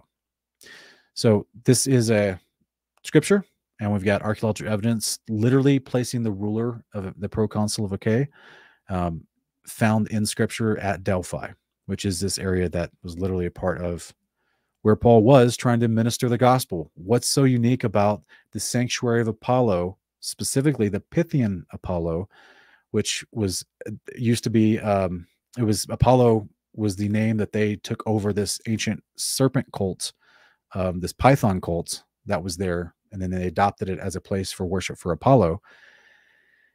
It was the name, Pythia was the name of the high priestess of the temple of Apollo at Delphi. She specifically served as its oracle and was known as the Oracle of Delphi. Her title was also historically glossed in English as Pythoness. The Oracle at Delphi the Pythia was established at the latest in the 8th century BC. That's approximately during the days of, let me see, 8th century BC. So we're looking at King Ahab, maybe a little bit before that, as far as a biblical timeline, about 150 years after King Solomon. And though some estimates date the shrine to as early as 1400 BC, which would be more like the days of Joshua. And it was widely credited for her prophecies uttered under divine possession by Apollo. The Pythian priestess emerged preeminent by the end of the 7th century BC and continued to be consulted until the late 4th century AD. That's a long time. So that's like well into the days of Origin, right? That's a long time after Christ. During this period, the Delphic Oracle was the most prestigious and authoritative oracle among the Greeks, and she was among the most powerful women of the classical world. So, as you can see from the picture here, she had this little branch. She had this wine in a bowl that she would look at and scrape at with this little branch. And then these vapors would come up from this crack. She was sitting on this rock, and then these little toxic vapors would come up, and she would start to like hallucinate or do some things and supposedly be possessed by the spirit of Apollo, and then start prophesying. And she would also start convulsing. And so, without, telling you, I'm just giving you a brief summary of the story, that over time, they used to use attractive young maidens to do the prophesying, specifically virgins. You see something like this in the movie 300, where the king Leonidas has to climb the mountain, and you got these gross, wart-filled, old-looking men who've got like leprosy, and then they have this attractive young maiden there whom they're abusing, and then they get her drunk, and there's smoke in the air, So they get her in this state of intoxication, and then she prophesies whether Leonidas was going to be successful or not. That was like a modern depiction of the ancient Oracle of Delphi. And so, except she would sit on this little tripod, this little stool, this little intentionally designed triskelion stool that she would sit in to read the bowl of wine with their little leaves, and then taking the vapors coming up from the ground and get high or get messed up neurologically. Because over time, it was shortening the lifespan of the women. So like the young maidens that they would choose for this, they would only last like 10 or 15 years because they said the possessions were too violent. And so they started using older ladies because they thought, well, they're about to die anyway. But think about that. Like if the earliest estimates are true, 1400 BC to 400 AD, I mean, you're looking at 1800 years of people traveling with a dedicated purpose to the temple of Apollo to go see this lady hallucinate and convulse, and then supposedly tell them their future. They also had this unique interview process. I don't have time to go into all the details, but they had this interview process where they were like, make sure they would have, her handlers, let's put it like that, her handlers would interview the people before they got there and say, what are you specifically asking about? I'm like, did no one think about like how easy that would be to fake? Like, so you're literally asking the dude, and they would vet them. So like they wouldn't let everybody come up and ask the oracle questions. They would vet them, and they would get their questions first. And then they would make sure she's ready. And they do this ritual with killing a goat and looking at its liver and intestines and the blood and everything involved to make sure that the gods were going to allow for a good prophecy that day. So if they sacrificed the goat and the blood didn't allow for a good prophecy, they'd turn everybody away. So they had all these unique little qualifiers to ensure that they had good success, right? So that the people were satisfied. And I'm like, yeah, it's like going to a fortune teller and telling the girl at the desk before you get to the back room of the fortune teller, like all your life stories and the questions you're going to ask and what you're worried about. And she has all this information to work with. Like, I mean, talk about parlor tricks, So it's fascinating to me. Like they had this, just con men are going to con. They've been around forever. I do not doubt possession, and I do not doubt the reality of witches and channeling demons and things like that. I just think it's really funny they had all these extra qualifiers. So because they would say that the girls would not do well once they got possessed. Sometimes it got so violent that they couldn't actually give a prophecy that people could understand. Like it it was an untenable and unmanageable situation that they were trying to manage as best as possible, if I could put it like that. Now, modern scholars and people that try to make apologies to hand wave dismiss anything supernatural, they'll just say, well, it was the vapors coming up from the rock that she was hallucinating on this type of gas that was coming up from the rock, and she wasn't really channeling anything. She wasn't really prophesying anything. It was just, she was just getting high. And you're like, okay. Or getting high is the gateway for the channeling, which is what people have been saying for thousands of years. But the atheistic crowd just try to dismiss anything at all. The Oracle at Delphi also, since the first operation of the Oracle of the Temple of Delphi, it was believed that the god lived within a laurel, this holy plant, that gave the oracles for the future with the rustling of the leaves. It was also said that the art of the divination had been taught to the god by the three-winged sisters of Parnassus, the 3A. So this was these ancient prophecy-telling nymphs that knew divination in ancient Greek history and myth. But the Greeks also had this belief and venerated this idea of prophecy, because remember what Yahweh would always talk about, right? His prophets, his ordained prophets actually had his words in their mouth, and not to listen to the prophets of the nations, the vain prophecies that prophesied good when he was trying to chastise them for disobeying the commandment. Remember when they worshiped Baal? Baal being the Phoenician, Canaanite versions of these things. They had their own soothsayers and prophets. So in the hierarchy, if you will, of that crowd, of that community of false prophets and soothsayers, diviners, mediums, more famous ones were around, and this location at Delphi was the more famous. But there was other people practicing this stuff all over the place. We see it in the scriptures everywhere, right? Giving bad counsel to the rebellious kings of Israel and the southern house, the northern and southern house. So the ancient Greeks valued this idea of prophecy so much that they had a triple-headed goddess called Morai in ancient Greek religion and mythology. Morai, often known in English as the Fates, were the personification of destiny. And they were three sisters. Clotho, that she did the spinning. Lachesis was the allotter. And Atropos was the unturnable, a metaphor for death. Their Roman equivalent was Parse. The role of the Morai was to ensure that every being, mortal and divine, lived out their destiny as it was assigned to them by the laws of the universe. For mortals, this destiny spanned their entire lives and was presented as a thread spun from a spindle. So what did we watch earlier about the loom of fate from that really bad movie with Angelina Jolie called Wanted, about the assassins bending bullets? They had this big loom of fate that spun out threads. That's where they get this from. It's just a modern representation of an ancient belief, cult belief, of the triple-headed goddesses of fate from ancient Greece.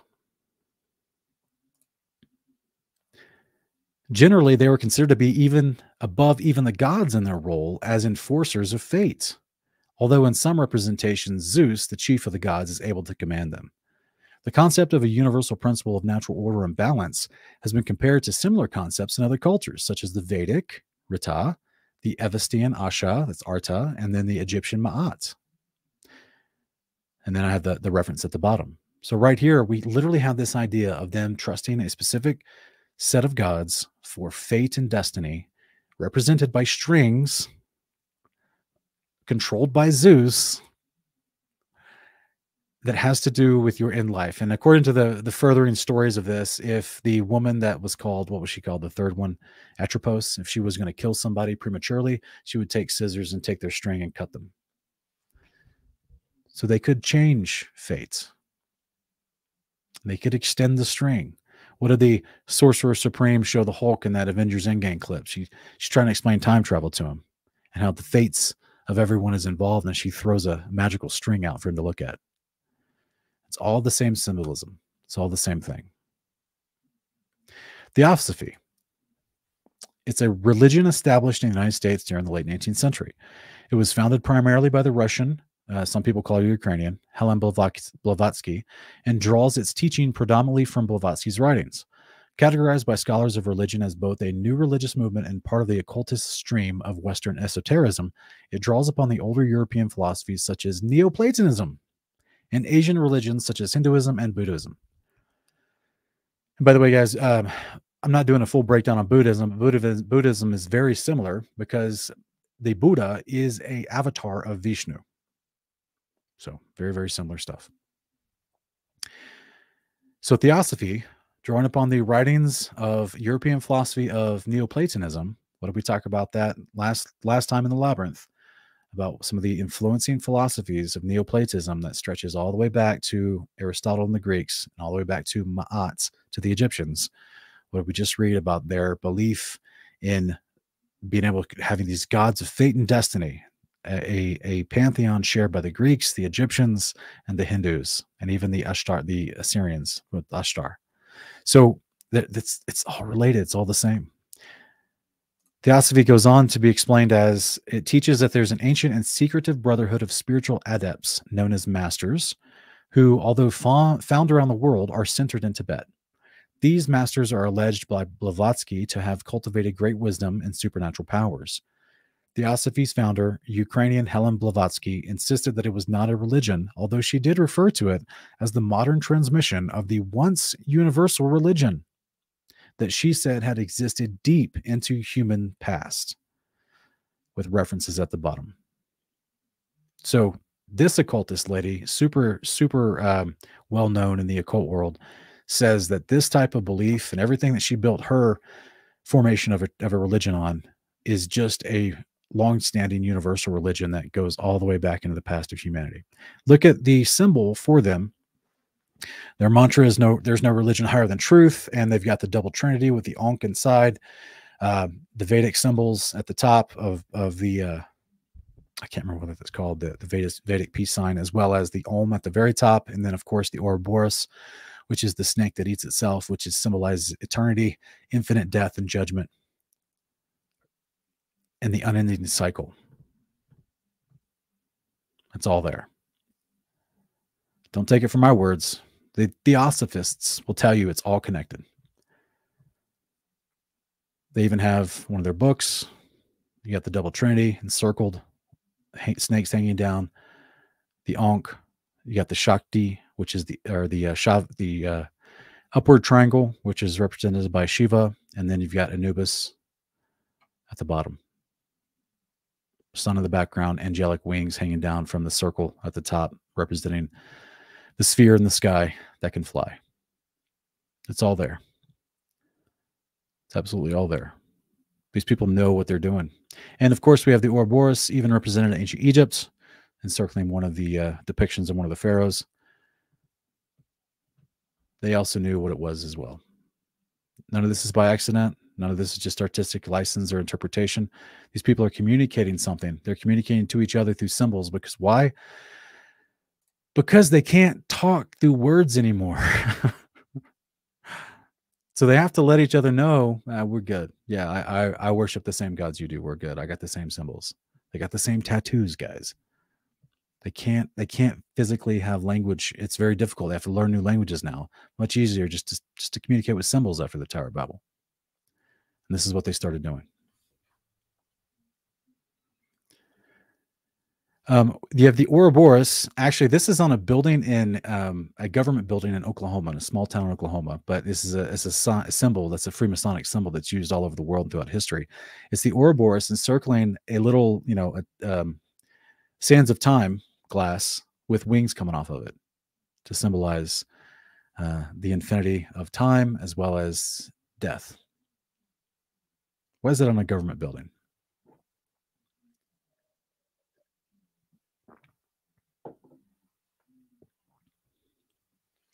Here's a Freemasonic statue or artifact, whatever you're going to call it, the sands of time, Eye of Ra, the triangle on the top, the whole thing.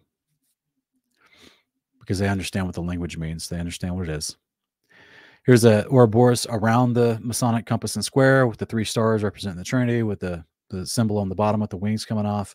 I don't know what the little 3 boxes are on the left, but it could be the cubes of Saturn. But you got the all-seeing eye in the middle. All the symbolism is there. It's all there. And here is the someone actually showing you how the Masonic square and compass forms the double trinity, which is called the Murugan, which is the mixture of the upward triangle and the downward triangle, right? The Shiva and the Shakti, put them together. They call it the Murugan or the Shaktana. And it's known to the Western world as the Star of David. Isaiah 65, 11 through 12. But you who forsake the Lord, who forget my holy mountain, who set a table for fortune and fill bowls of mixed wine for destiny, I will destine you for the sword, and you will all kneel down to be slaughtered, because I called and you did not answer. I spoke and you did not listen. You did evil in my sight and chose that in which I did not delight.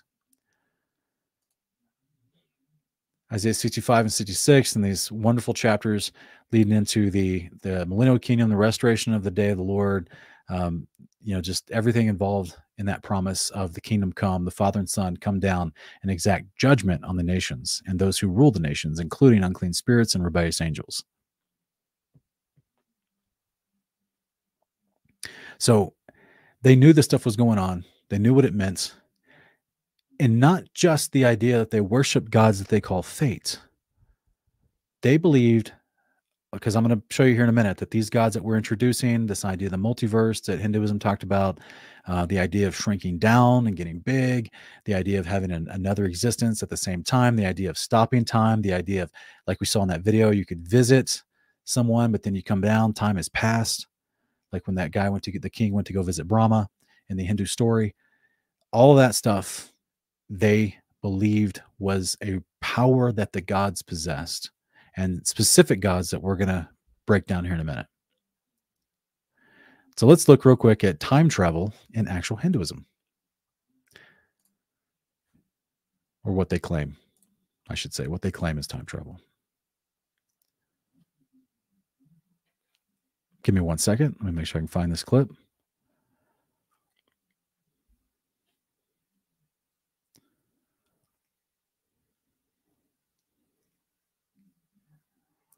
And where'd it go?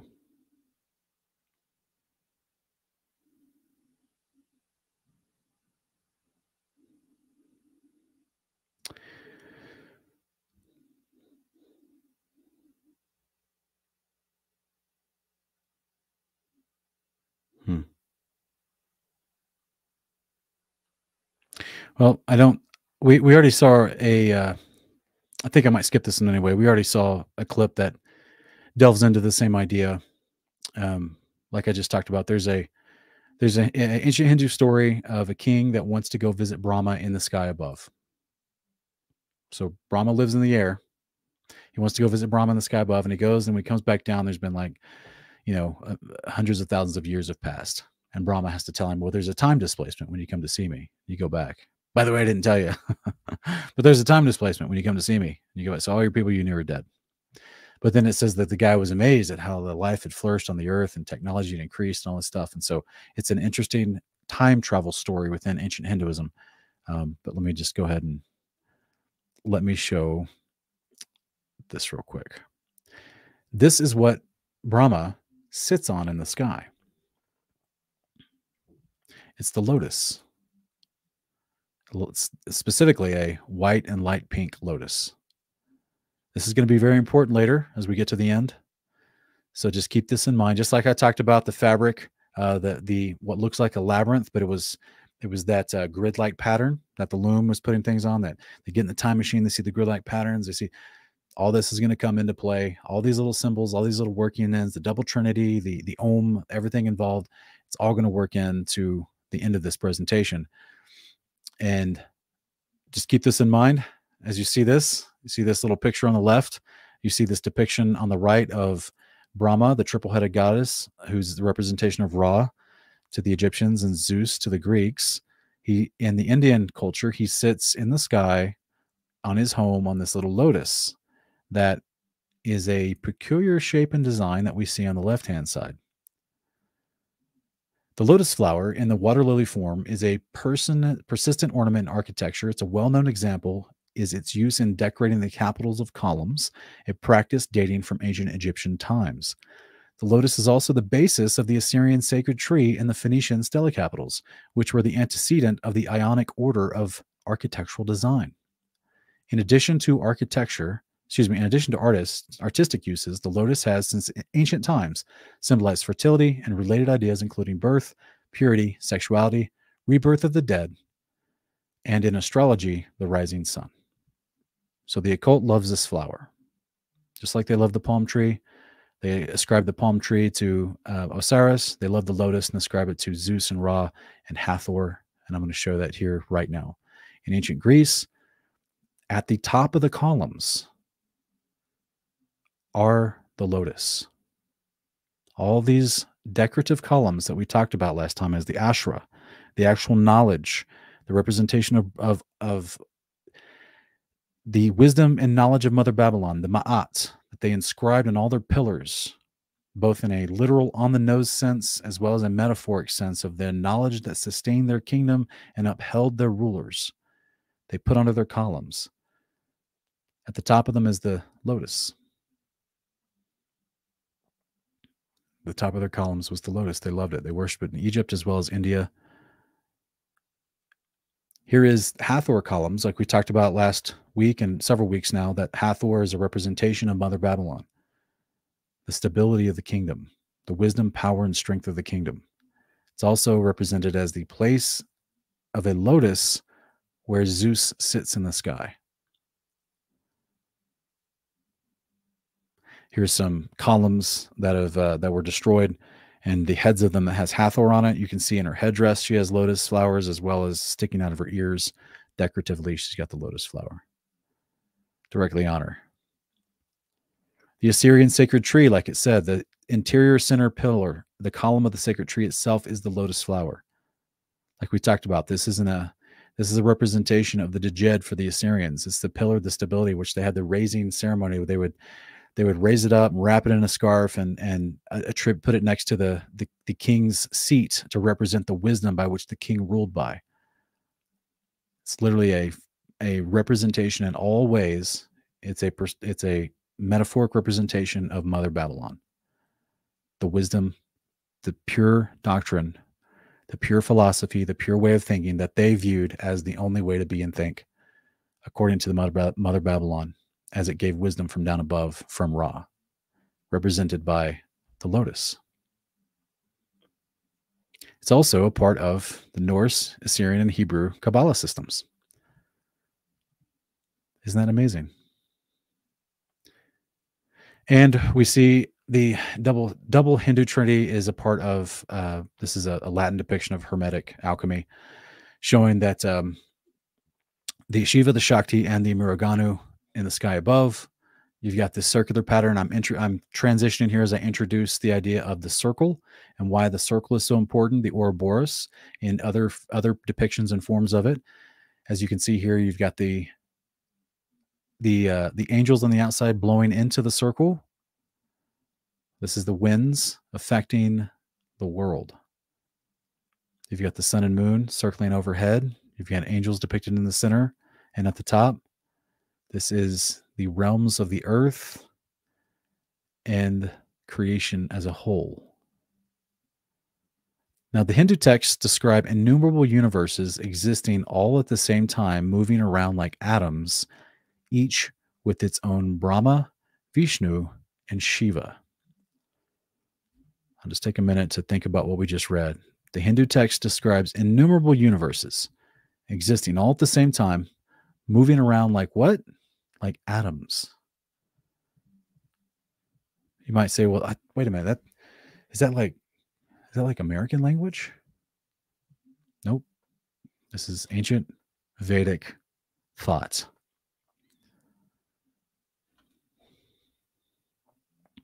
So here's some quotes from some ancient writings from India, from the Bhagavata Purana.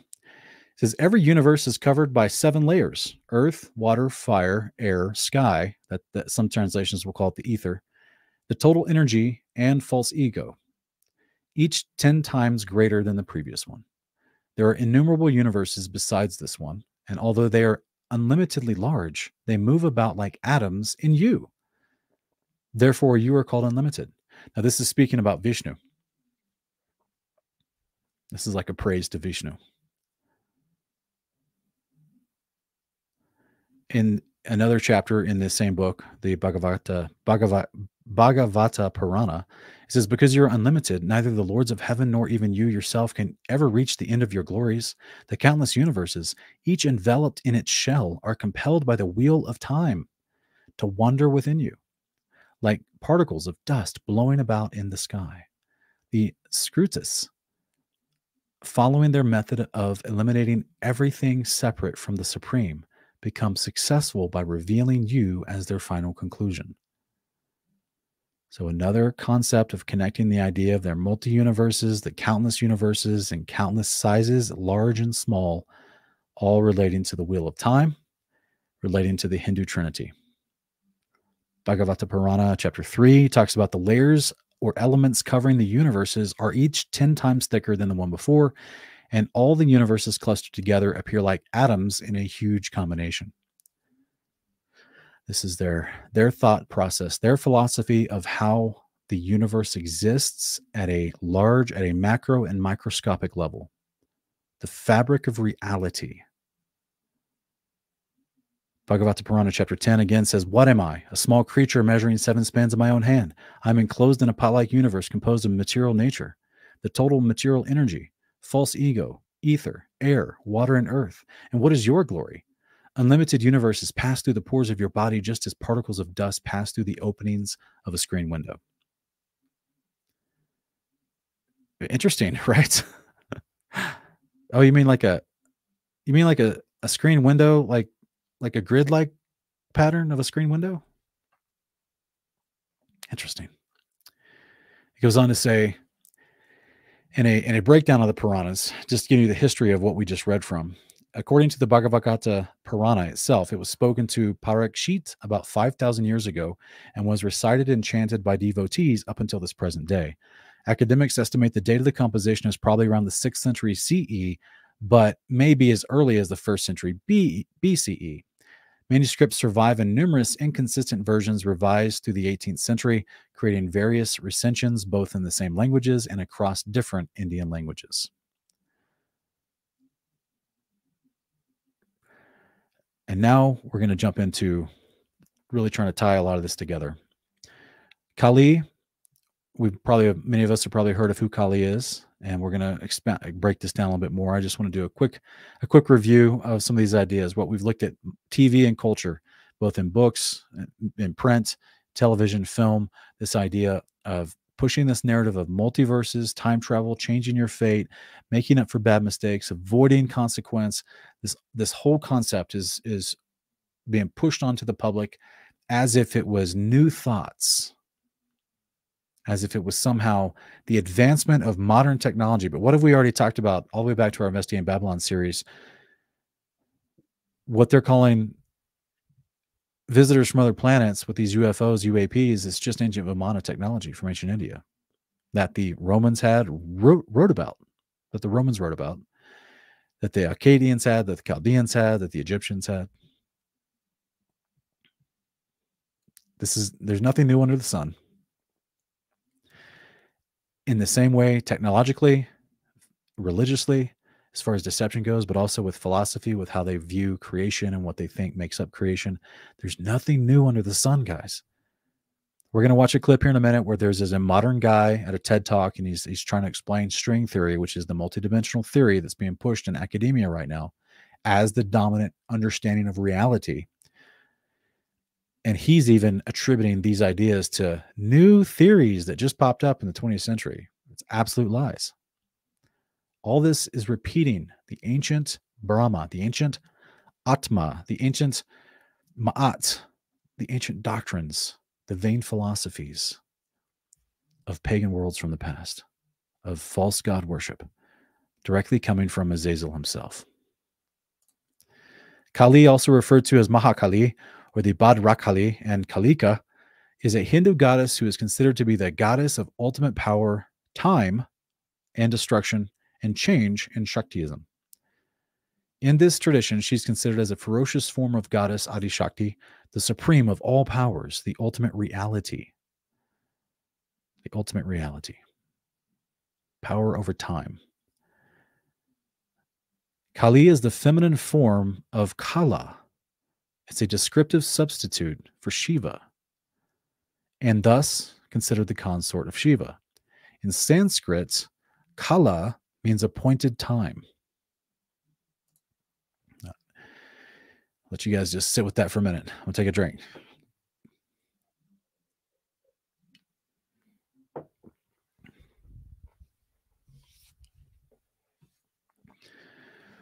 In Sanskrit, kala means appointed time.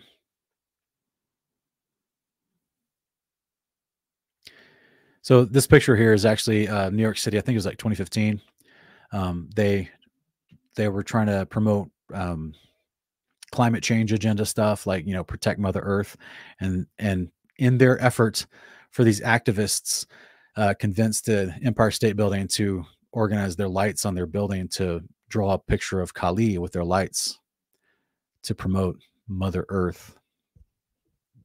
Yeah, the destructive goddess, the bloodthirsty, cannibalistic, destructive goddess. That's the representation they wanted to use to promote climate change and the protection of Mother Earth. But in Sanskrit, kala means appointed time.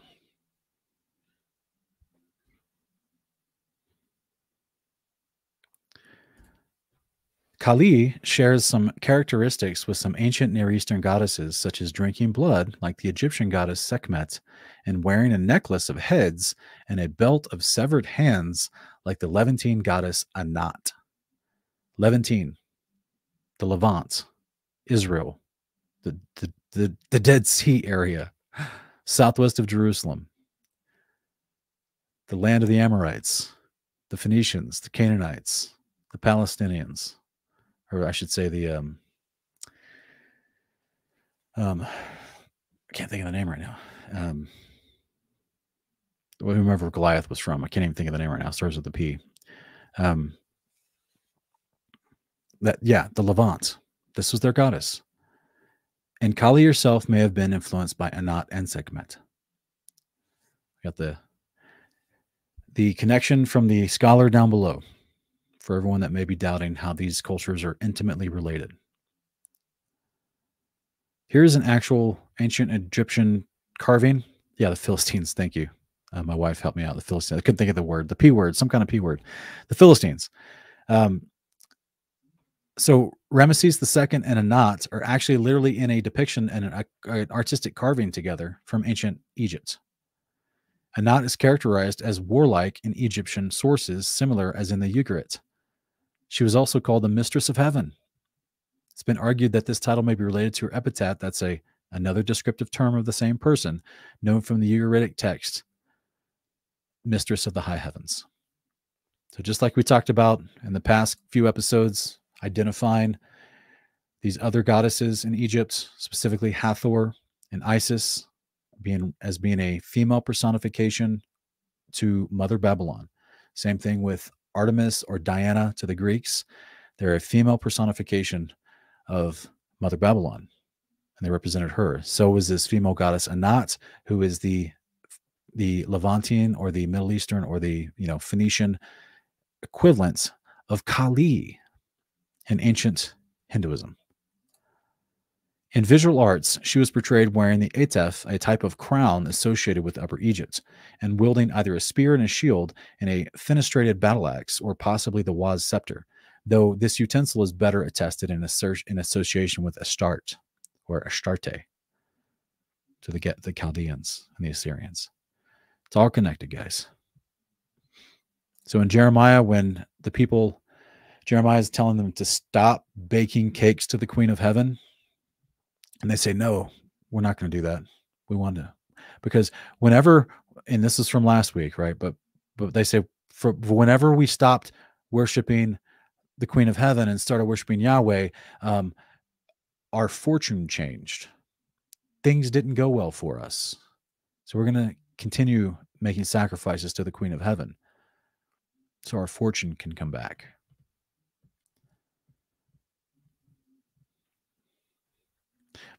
They were literally worshiping Kali.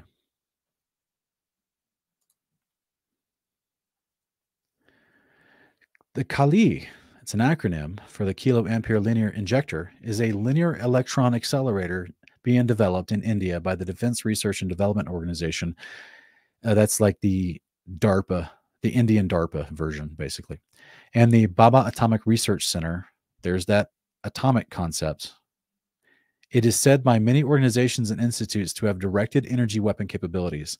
This 𝐦𝐤𝐤 weapon is said to be India's top secret weapon. The 𝐦𝐤𝐤 is a particle accelerator. It emits powerful pulses of electrons.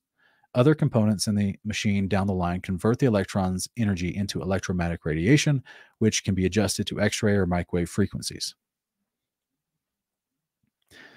And this is by the Indian government. This is information, as you see at the bottom, by the Indian government itself. And what did we talk about earlier when we talked about the triquetra? Not just the three symbol, but any symbol in which it has the arcing around the sphere in the center. Any symbol where you have the arcing lines around the metal. What is the picture, the universal symbol for atomic energy? Is the sphere with the arching points going all around it. It represents the goddess and the gods of the ancient Greek, Egyptian, and Hindu trinities that had power over time and reality itself.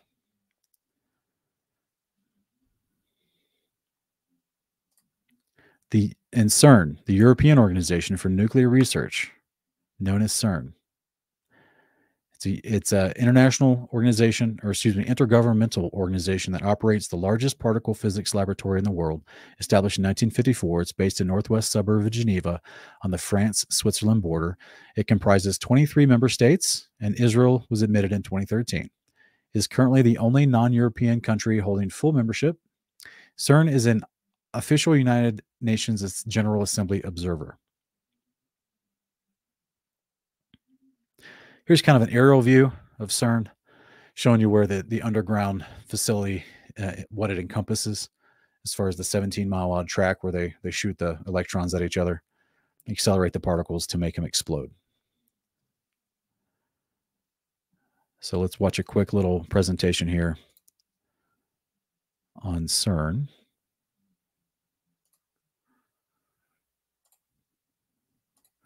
And some crazy activities happening out front of CERN. Es ist vermutlich nur ein Can't understand what's being said, but this is someone captured a video and released it of some sort of weird ritual happening outside of CERN in front of the statue of Shiva. What did we just talk about? Shiva is the male version of Kali. Kali is the female avatar, the female form of Shiva, standing in the wheel of time that represents this cosmic dance, which represents the double trinity, the Om, the essence, the vibrational power that represents true knowledge and wisdom and holds the fabric of reality together. This is what Shiva represents, who can destroy worlds and create them in an endless cycle so that there's never truly judgment. This is the philosophical meanings for Shiva. The idea, and they're doing some kind of ritual to worship, some black robe ritual.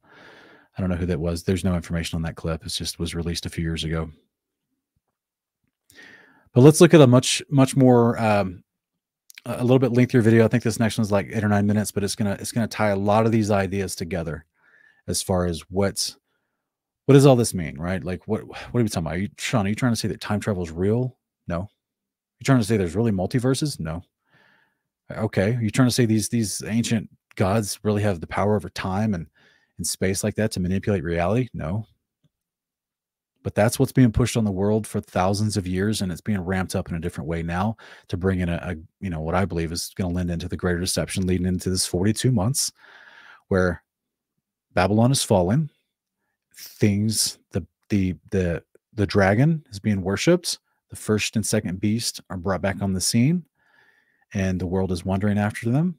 And we'll be talking about the persecution of the saints next month, or excuse me, next probably 2 weeks from now. But before we finish tonight, let's look at a few more things to tie this all together, so you can see that this is absolutely what they've been pushing forever. We're going to, as we watch this video, I'm going to stop periodically to make some small comments to explain everything I've been showing you, the symbolism, the everything this guy's going to show versus everything I've shown you already.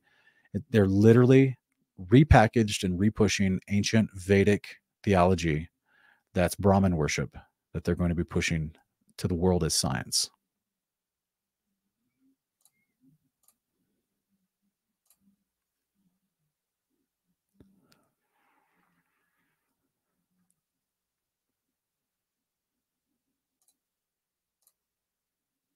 In 1919, a virtually unknown German mathematician named Theodor Kaluza suggested a very bold and, in some ways, very bizarre idea. He proposed that our universe might actually have more than the 3 dimensions that we are all aware of. That is, in addition...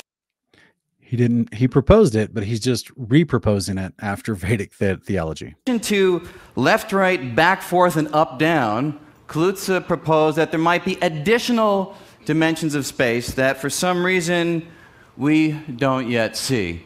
Now, when someone makes a bold and bizarre idea, sometimes that's all it is. Bold, bizarre, but it has nothing to do with the world around us. This particular idea, however, although we don't yet know whether it's right or wrong, and at the end I'll discuss experiments which in the next few years may tell us whether it's right or wrong, this idea has...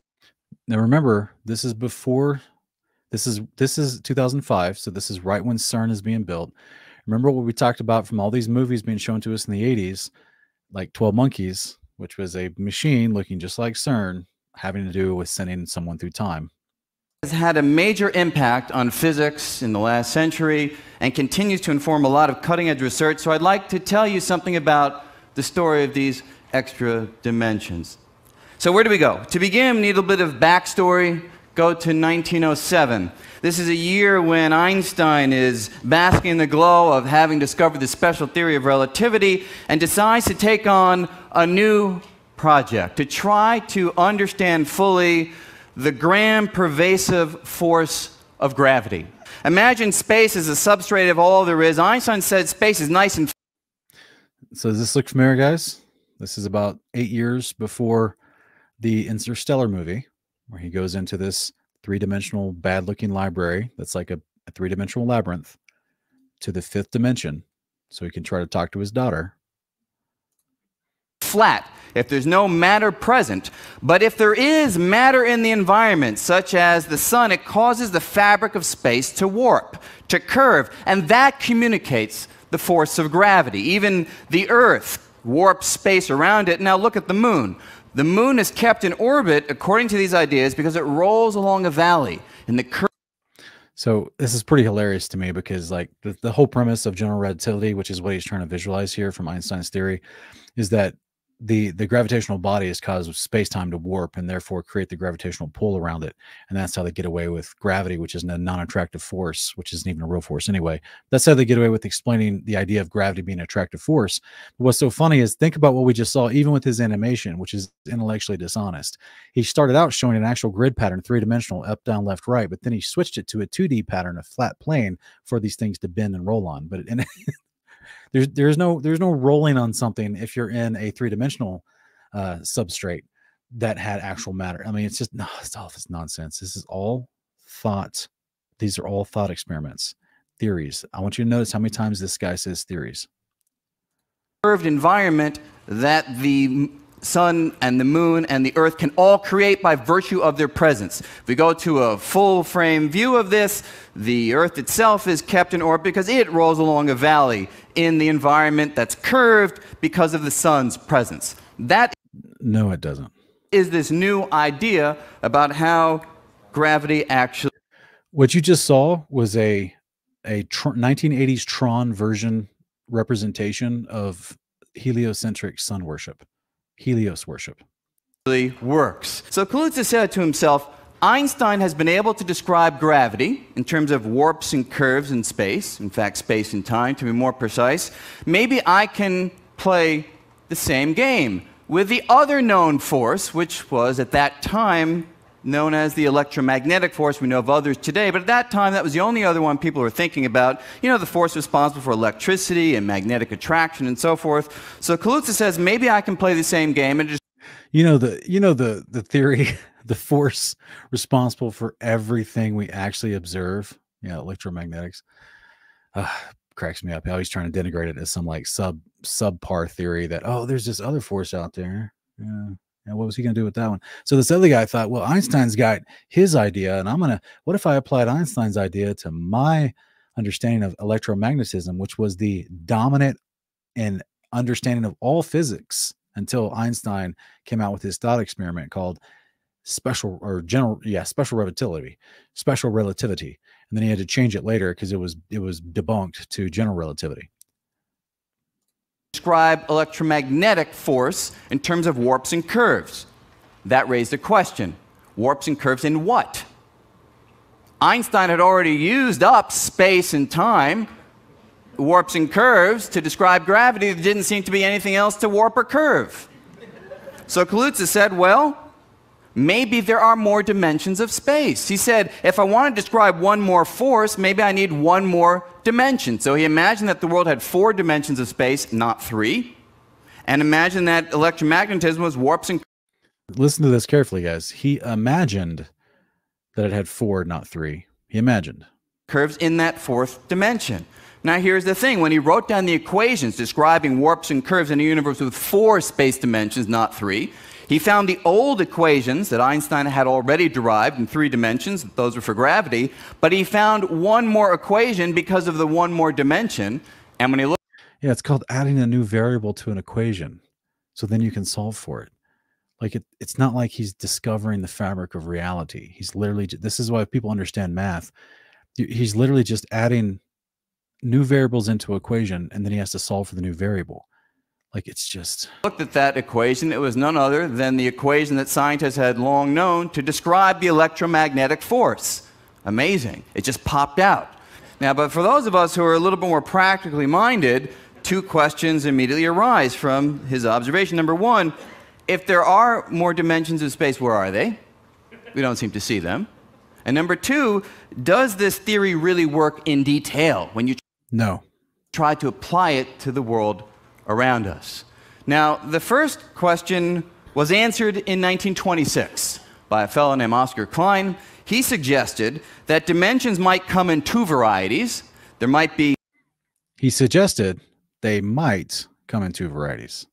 He's trying to solve a theoretical problem from a guy 10, 20 years before him, and he comes around with another theory. He suggested that it might work this way. Big, easy to see dimensions, but there might also be tiny curled up dimensions, curled up so small, even though they're all around us. So if we take a look, say, at space itself. So did you hear what he just said? The other guy came along later. Doesn't matter what his name is. He came along later and said, what if I add a new theory to your incomplete theory? I can add some more information, some more theoretical information. And what if each universe what if there was smaller electromagnetic atoms rolled up and inside of the big ones? I can only show, of course, 2 dimensions on a screen. Some of you guys will fix that one day. But anything that's not flat in the screen is a new... As he immediately zooms into 3-dimensional concept. Dimension goes smaller, smaller, smaller, and way down. So what did we just talk about? What was the story from the ancient King Ramana, or whatever his name was, from the Vedic texts? Was that Hanuman, the monkey-faced dude, god of ancient India, could make himself smaller and smaller and smaller and go into the fabric of reality where he met the serpent god inside there to get the ring of this king that he kept dropping his ring every day. What a troll. Just kept dropping his ring every day. He became Ant-Man. Just like we're seeing this animation here, like you've seen in modern Marvel movies with much better graphics, they show you the same process where he's becoming Ant-Man to go deeper and deeper into the fabric of an atom, basically. Down in the microscopic depths of space itself, this is the idea. You could have additional curled up dimensions. Here is a little shape of a circle, so small that we don't see them. But if you were a little ultra microscopic ant walking around, you could walk in the big dimensions that we all know about. That's like the grid part. But you could also access the tiny curled up dimension that's so small that we can't see it with the naked eye or even with any of our most refined equipment, but deeply tucked. Did you guys hear that? That you can't see with the naked eye or even our most refinedly detailed equipment. You can't see, you can't observe it, you can't be measured or tested. It's fake, it's not real, it's imagined. This is CGI, and poor CGI from 2005. Into the fabric of space itself, the idea is there could be more dimensions, as we see there. Now, form a lot of cutting-edge research. I mean, some of you guys, smaller, smaller, and way down in the microscopic depths of space itself, this is the idea. You could have additional curled up dimensions. Here is a little shape of a circle, so small that we don't see them. But if you were a little ultra microscopic ant walking around, you could walk in the big dimensions that we all know about. That's like the grid part. But you could also access the grid part. It's always a grid. What we talk about, the loom, the interior, the time machines. Here's the grid. Here's the circles. You see the symbolism, guys? Here's the grid. Here's the circles. What does that grid look like? Like a labyrinth. Except this is one you have to imagine. You can't build and see this one. This is a labyrinth for your mind. Tiny curled up dimension that's so small that we can't see it with the naked eye or even with any of our most refined equipment, but deeply tucked into the fabric of space itself, the idea is there could be more dimensions, as we see there. Now, the idea is that there could be more dimensions. It's all theory. That's an explanation about how the universe could have more dimensions than the ones that we see. But what about the second question that I asked? Does the theory... Yes, Evan in the chat saying the Higgs field was proposed as a grid. Also, yeah, that's what they talk about with CERN and the idea of finding the Higgs boson particle, which is directly considered the God particle, which can control reality, possibly lead to other dimensions, possibly time travel. Actually work when you try to apply it to the real world. Well, it turns out that Einstein and Klutz and many others worked on trying to refine this framework and apply it to the physics of the universe as was understood at the time. Guys, let me translate that for you. Einstein and Klutz and this other guy worked to refine this framework of their theories. That's called Dungeons and Dragons for scientists. Like, that's like, it's all thought. It's a thought game, and they're rolling the dice to see what works. It's a thought game.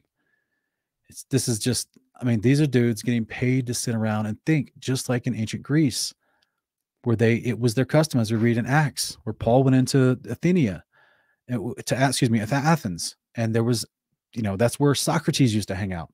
That's where all the Plato, that's where all the people used to hang out, just sit around and think thoughts. I wish I had the clip set up. One of my favorite shows, man, is a show called Community, and it's a silly show, and it's came out like 2009. And there's this character in there that's played by Donald Glover, and he plays a really dumb character, you know, and they're all at a community college, and like in the third season, John Goodman is trying to get him to join the air conditioner repair school, which is part of a different annex on the grounds of the community college. And Troy is the Donald Glover character, and he's like, I don't want to work on air conditioner repair. I don't want to do plumbing. I just want to sit with my friends and watch TV and think thoughts. You're just like, yeah, this is what the ancient Greeks did. The sophists, the sophistries of the ancient Greeks, the philosophers, the vain philosophies that Paul warns you about in Colossians 2, not to be held captive and deceived by vain philosophies. These are thought experiments. These are people that can't prove, observe, test, or demonstrate anything. And they're getting millions of dollars thrown at them, just like they've never come up with a quantifiable, effectual, beneficial anything from CERN. And countries are building particle accelerators at rapid speeds.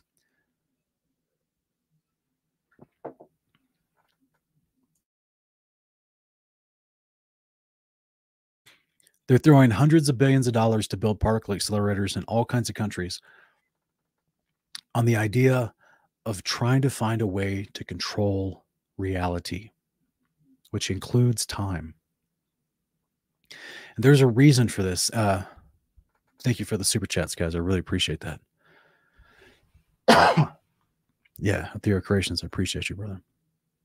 Hopefully it's helping. And this is, there's a reason.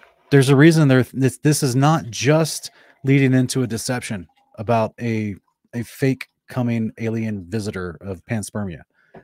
It's deeper than that. They want to control reality. They want to manipulate the fabric of time, like we talked about two episodes ago in our Cult of Saturn episode. Just like they're trying to break into the communicative aspects of the ether itself, the instantaneous, all recording aspects. They also want to break into the fabric of vibration. In the beginning, God spoke and things were created. They want to break into the fabric of reality. And he's going to go on here in a few minutes with another demonstration, a bad animation to show what they believe and what they're trying to teach, which is just a copy paste from ancient Hinduism about what's happening inside of atoms at the very core fundamental building block of reality. And in detail, it didn't work. In detail, for instance, they couldn't get the mass of the electron to work out correctly in this theory. So many people worked on it, but by the 40s, certainly by the 50s, this strange but very compelling idea of how to unify the laws of physics had gone away. Until something wonderful happened in our age. In our era, a new approach to unify the laws of physics is being pursued by physicists such as myself, many others around the world. It's called superstring theory, as you... A new approach, which is actually just... Let me translate for you. What he's calling a new approach is, he meant to say, he said it wrong. He meant to say a copy-paste approach from ancient Hinduism about Brahma being connected by a string to Vishnu, who sits on the tulip that controls reality and time, connected to the goddess Kali. Like, they're just using the wrong words, but they're replaying the same ancient Hindu Vedic religious philosophies. We're indicating, and the wonderful thing is that superstring theory has nothing to do at first sight. Do you remember the strings that the Moirai, the Greek goddesses of fate, would have the strings of a person's life that they controlled, that ultimately Zeus controlled? With this idea of extra dimensions, but when we study superstring theory, we find that it resurrects the idea in a sparkling new form. So let me... Resurrects it from 5,000 years ago, not from 1910. Let me just tell you how that goes. Superstring theory, what is it? Well, it's a theory that tries to answer the question, what are the basic, fundamental, indivisible, uncuttable constituents making up everything in the world around us? Kind of like the essence of the absolute supreme. The idea is like this. So imagine we look at a familiar object, just a candle and a holder, and imagine that we want to figure out what it is made of. So we go on a journey deep inside the object and examine the constituents. So deep inside, we all know, you go sufficiently far down, you have atoms. We also all know that atoms are not the end of the story. They have little electrons that swarm around a central nucleus. Remember the idea of the triquetra and the arcs that swarm around the center? This is the animation you're watching for an atom with protons, electrons, and neutrons. With neutrons and protons, even the neutrons and protons have smaller particles inside of them, known as quarks. That is where conventional ideas stop. Here is the new idea of string theory. Deep inside any of these particles, there is something else. The something else is this dancing filament of energy. The dancing? You mean like the cosmic dance that Shiva does inside the circle? That can destroy or create reality? Multiple universes? Okay, I understand now. Looks like a vibrating string. That's where the idea of string theory comes from. And just like the vibrating strings that you just saw on a cello can vibrate in different patterns, these can also vibrate in different patterns. They don't produce different... You mean like a loom that creates strings of patterns? Oh, okay, I see. Musical notes, rather they produce the different particles making up the world around us. So if these ideas are correct, this is what the ultra-microscopic landscape of the universe looks like. It's built up of a huge number of these little tiny filaments of vibrating energy, vibrating in different frequencies. The different frequencies produce the different particles. The different particles are responsible for all the richness in the world around us. And there you see unification.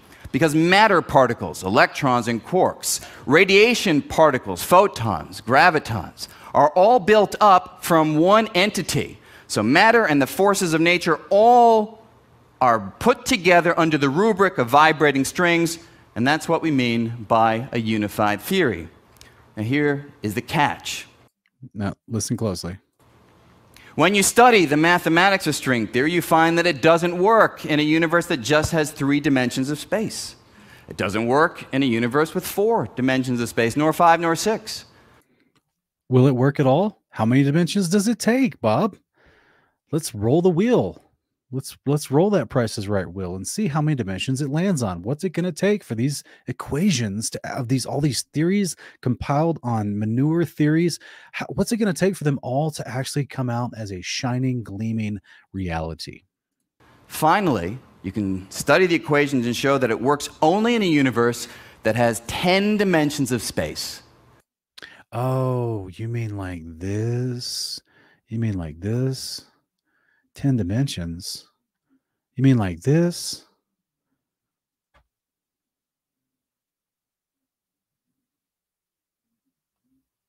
It's all Gnostic Kabbalah, Hinduism, ancient Ma'at from Egypt. This is all nonsense, guys. And 1 dimension of time. It leads us right back to this idea of Kaluza and Klein that our world, when appropriately described, has more dimensions than the ones that we see. All theory, not proven. So when we talk about the extra dimensions in string theory, it's not 1 extra dimension, as in the older ideas of Kaluza and Klein. This is what string theory says about the extra dimensions. They have a very rich, intertwined geometry. This is an example of something. Oh, interesting little animation here that's popping up. Inside these strings, we see, oh, this interesting little animation. I wonder why it chose this. Known as a 𝐦𝐤𝐤𝐤 shape. Name isn't. He keeps saying 𝐦𝐤𝐤 and Kaluza and Klein. I think he keeps trying to say Kabbalah. All that important. But as you can see, the extra dimensions fold in on themselves and intertwine in a very interesting shape, interesting structure. Interesting indeed. This little animation of how this power works inside these rings, it folds in on itself and intertwines in this interesting shape and interesting structure. It's almost as if we've seen this somewhere before. I wonder, oh, there it is. We saw it with Brahma. It's literally the lotus he's sitting on. Oh, look. That's the imagery they chose for the animation. Inside the grid, inside the rings, the Om, the creative power, that's the energy they chose. The idea is that if this is what the extra dimensions look like, then the microscopic landscape of our universe all around us would look like this on the tiniest of scales. When you swing your hand, you'd be moving around these extra dimensions over and over again, but they're so small that we wouldn't know it. Strings themselves will be affected by the vibrational patterns and the geometry within which they are moving. So let me bring some strings into the story. And if you watch these little fellas vibrating around, they'll be here in a second right there, notice that the way they vibrate is affected by the geometry of the extra dimensions. This in many ways... All right, so this is what these guys are this is what evolutionists and theorists, mathematical theorists and philosophical theorists, this is what they're famous for doing. They introduce an idea as theory. They say that word a few times, and then the next 20 minutes, they speak of it as if it's reality. I saw this in my son's science books when he was in 3rd and 4th grade as they introduced certain ideas. It's indoctrination. Yes, he went to public school back then. It's indoctrination.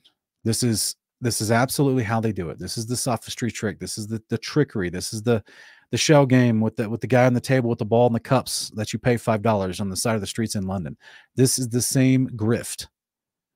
They just basically, they say, yeah, these theories, this guy had this one theory, this other guy had this other theory. So we started investigating this, and then they couldn't figure it out. So they got together and they was like, well, our theories are bunk, but what if we put them together? Maybe we could figure something out if we put our bunk theories together. Yeah, yours is trash. Yours is trash. Let's put them all together and see if we can make something shiny out of all this trash. And so then they start with animations, the cartoons, the visualizations. They start putting images in front of you and say, well, what if this theory looked like this? And what if that theory looked like that? And if we just tweak it enough, we can make it actually look like it does something. And then they start talking about it like it does something. This is called indoctrination, guys. Would be the first fundamental explanation for why the structure of the universe is the way it is. Now, this is very interesting. He just said, if this would work, this would be the first fundamental explanation. Fundamental. Oh, you mean like, well, how's he using that word fundamental? Is he using that like in a base level scientific sense, or is this a pun? Is this like a double entendre? Is he's using it not only in a base level scientific sense, but like a fundamental, like 5,000 years ago, ancient Hindu fundamental explanation of the reality we live in? Because that's exactly what he's visualizing and literally describing. He's repeating Vedic mantras, showing visualizations from them, and calling it new science.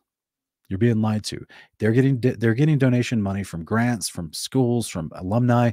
They're stealing people's money, and they're repackaging ancient philosophy and religion and telling you that it's scientific advancement. In CERN, Geneva, Switzerland, a machine is being built called the Large Hadron Collider.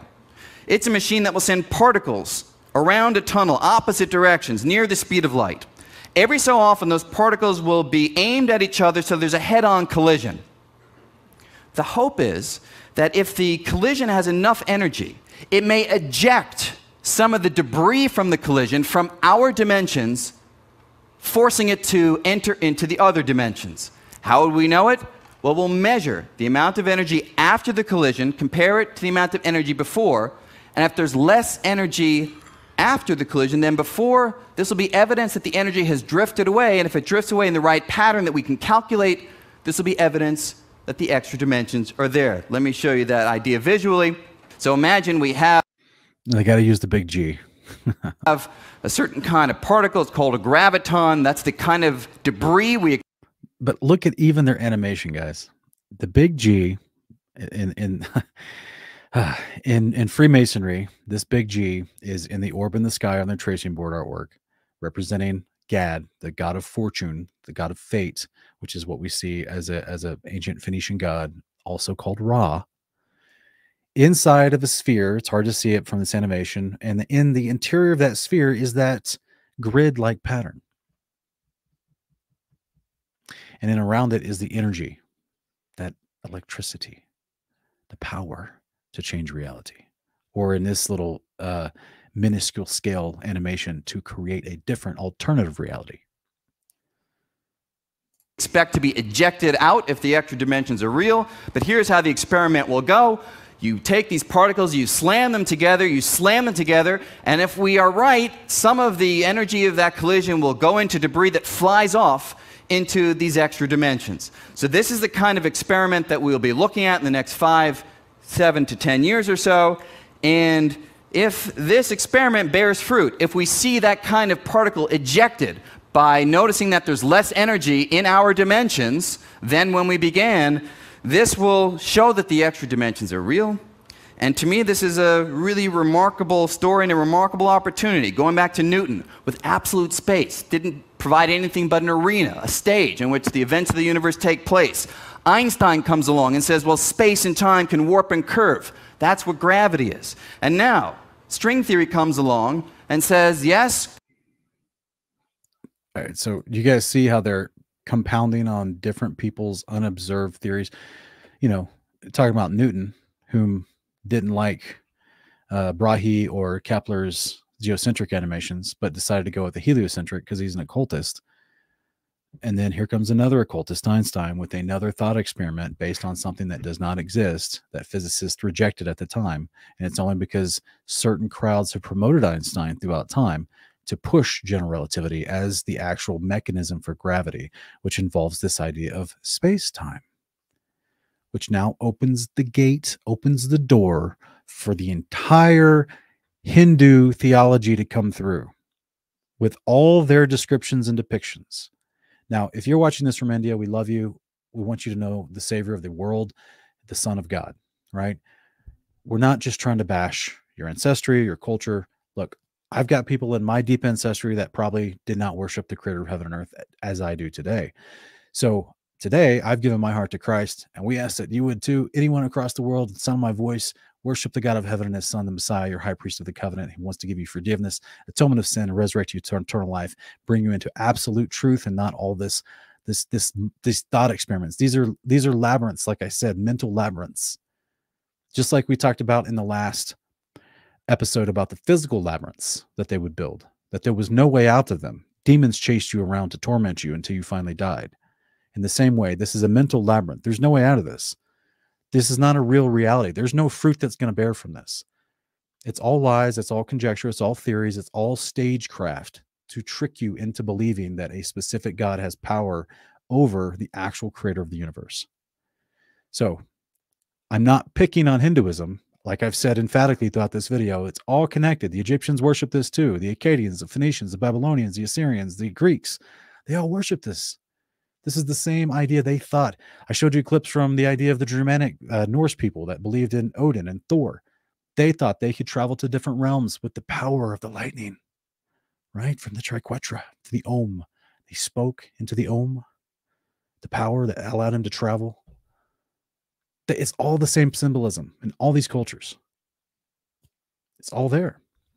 So hopefully this is waking you up that yes, we can, as people groups, be born into a culture that's inherited lies. And in the United States and Western society, we've inherited massive amounts of lies for over 100 years. He's explaining literally back from Newton. He's giving you a trail, a historical chronology of the lies that we've inherited. And he's actually trying to summarize them for you quick so you can believe the new lie, because they all depend on each other. Gravity, quantum mechanics, electromagnetism, all together in one package, but only if the universe has more dimensions than the ones that we see. And this is an experiment that may test for them in our lifetime. Amazing possibility. Thank you very much. All right. So there's the big carrot tease, all the ifs, all the could-we's, all the possiblies, all the maybes. It's all nonsense. And even if in 10 years they come along and say, oh yeah, we've actually, because they several years back, they claimed they found the Higgs boson particle, the God particle. But even in the next 10 years, they come out with this big press release and they're like, oh, by the way, one of our CERN facilities that we built in, whether it's Switzerland or China or India or wherever, they built a particle accelerator. Oh yeah, we've actually tapped into another dimensional realm. And this guy showed up from that other realm. And he's from a timeline that knows everything. Like they're 100 years ahead of it. They're 3,000 years ahead of us. He's super smart. Yeah, he came back at a. He just got kicked off. What? Yeah. Why? But why?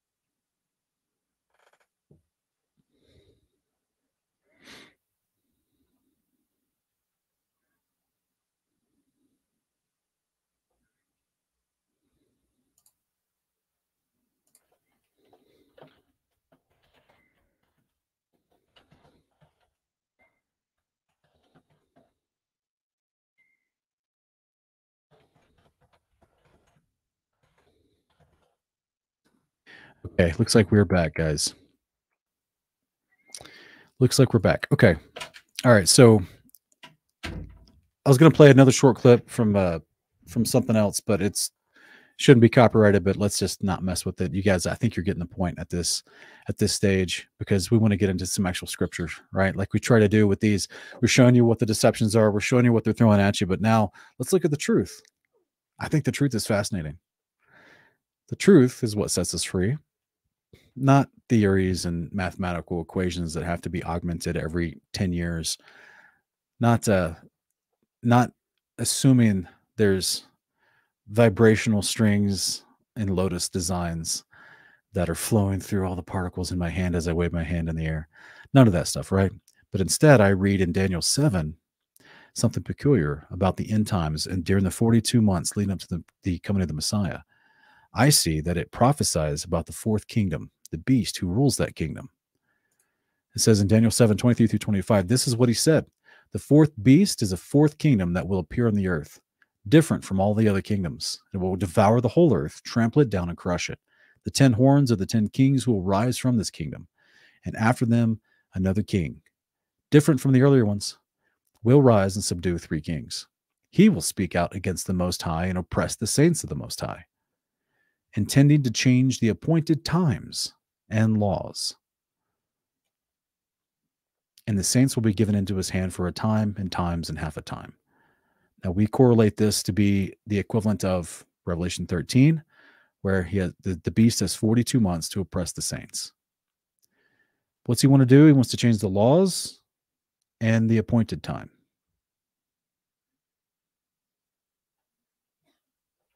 Interesting, right? What was Kala? The name for Kali, the derivative of Kali was Kala, based the root word for the goddess Kali, a version of Shiva who controlled time and reality, the appointed time. Revelation 13:4 and 5, as we read earlier, they worshipped the dragon, that's Brahma, that's Ra, whom the first and second beasts have authority under the dragon, because the dragon had given authority to the beast, and they worshiped the beast, saying, who's like the beast, who can wage war against it? The beast was given a mouth to speak arrogant and blasphemous words and to authority to act for 42 months. So our Heavenly Father tells us that many plans are in a man's heart, but the purpose of Yahweh will prevail. His purposes will prevail. So even though the beast who controls the fourth kingdom will think to change appointed times and laws, he'll think to. He doesn't actually get to. Let's look at God's calendar. Let's look at the true appointed times set in eternity. Let's look at God's calendar. 1 Enoch 72, verse 1. The book of the courses of the luminaries of the heaven, their relations of each, according to their classes, their dominion and their seasons, according to their names and places of origin, according to their months, which Uriel, the holy angel, who was with me, who is their guide, he showed me. And he showed me all their laws exactly as they are, and how it is with regard to all the years of the world and unto eternity, till the new creation is accomplished, which endures till eternity. We're going to read a few more from this area of Enoch. Chapter 72 through 82 of 1 Enoch, it goes over the creation model, the outlay of the courses of the sun, and how, the 364-day nature of creation, as well as the moon and the stars. And as it's introducing all this stuff at the beginning of chapter 72, it says that these are the laws exactly as they are, and how it is regarded with to all the years of the world unto eternity. And then it gives you a qualifier even, till the new creation is accomplished, which endures till eternity. It's letting you know that nothing's going to change this. Even when we get to the point of the new creation, nothing's going to change this. No one has the power to change this. By the way, this Uriel angel who's showing Enoch this vision of how the sun, moon, and stars move in the heaven above, he's way more powerful than Azazel, who's Ra, or Brahma, or Zeus. Uriel is way more powerful, right? So this is interesting that we have definitively the words of the Creator telling us, by the way, here's how I made the sun, moon, and stars to work. It controls all the years of the world, and it's not changing. They're consistent throughout eternity. Enoch 82:4. Blessed are all the righteous. That's people who do what's right, according to the Creator. Blessed are all those who walk in the way of righteousness and sin not as the sinners, in the reckoning of all their days in which the sun traverses the heaven. Now it's equating sinners and righteousness and their behaviors under the heaven in which the sun traverses. It's equating directly this idea of you are in this place that you will always see the sun, moon, and stars traversing as they do. They're never going to change. It's a consistent reality for you.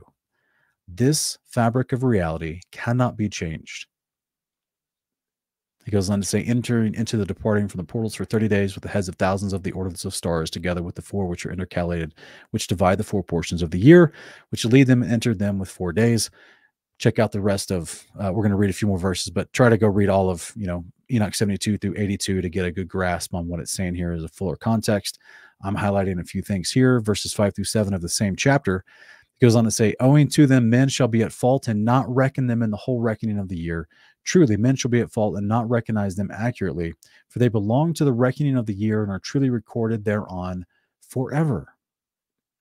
Not temporarily, not until another God comes along and tries to change it.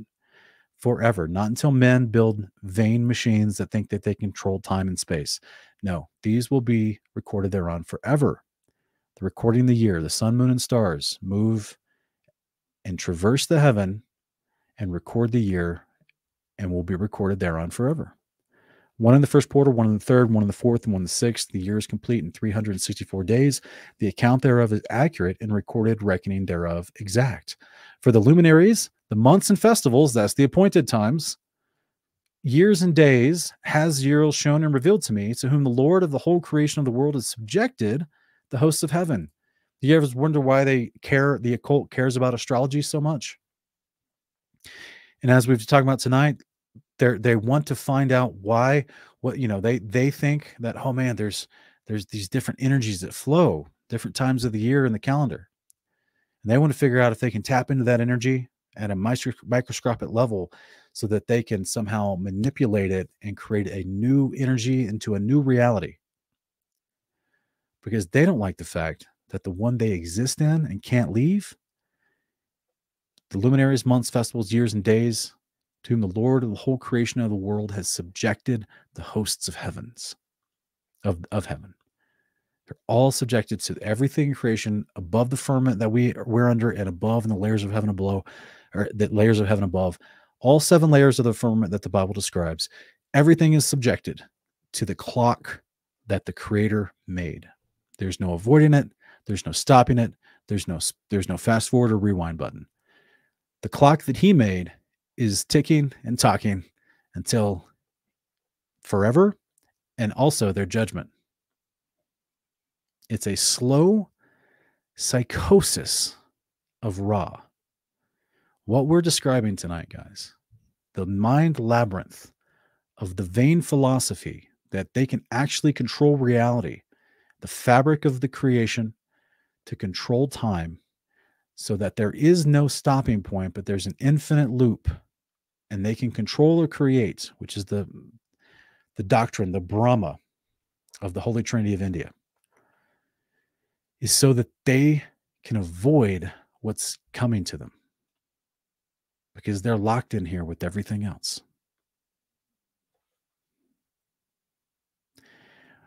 What we're witnessing with these false doctrines, these vain philosophies, is the desperate cries and throes of someone trying to work his way out of a trap that he cannot get out of because he doesn't have the power.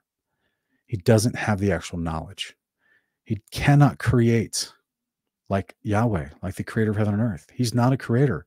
No matter how much Ra wants people in Egypt to sing about him being a creator God.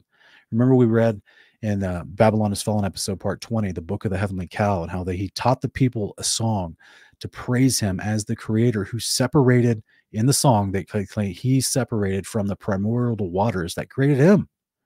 And now he has greater power than the waters that created him. It's poppycock. It's nonsense. The potter cannot say to the clay, the clay cannot say to the potter, suddenly I'm greater than you. You can't, this is the mind of a madman.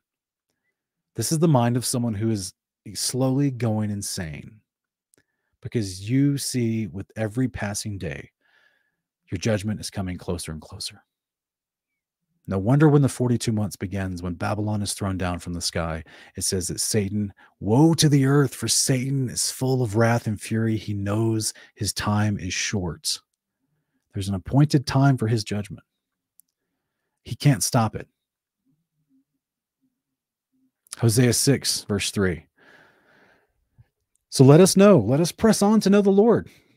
As surely as the sun rises, he will appear.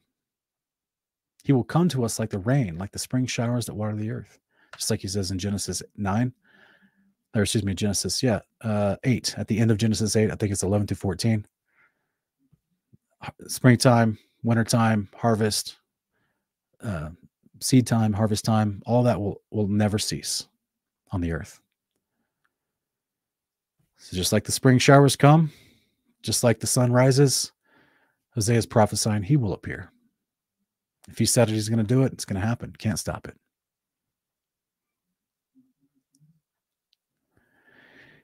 It's the end announced from the beginning. It's Satan's end. It's Ra's end. It's Brahma's end announced from the beginning. Genesis 3, 14 and 15. So the Lord said to the serpent, because you've done this, cursed are you above all the livestock and every beast of the field. On all your belly you will go, and dust you will eat all the days of your life. And I will put enmity between you and the woman, and between your seed and her seed. He will crush your head. You will strike his heel. Judgment on the way. It's going to happen. Jubilees 10, 22 through 24. And the Lord our God said to us, behold, they are one people, and this they begin to do.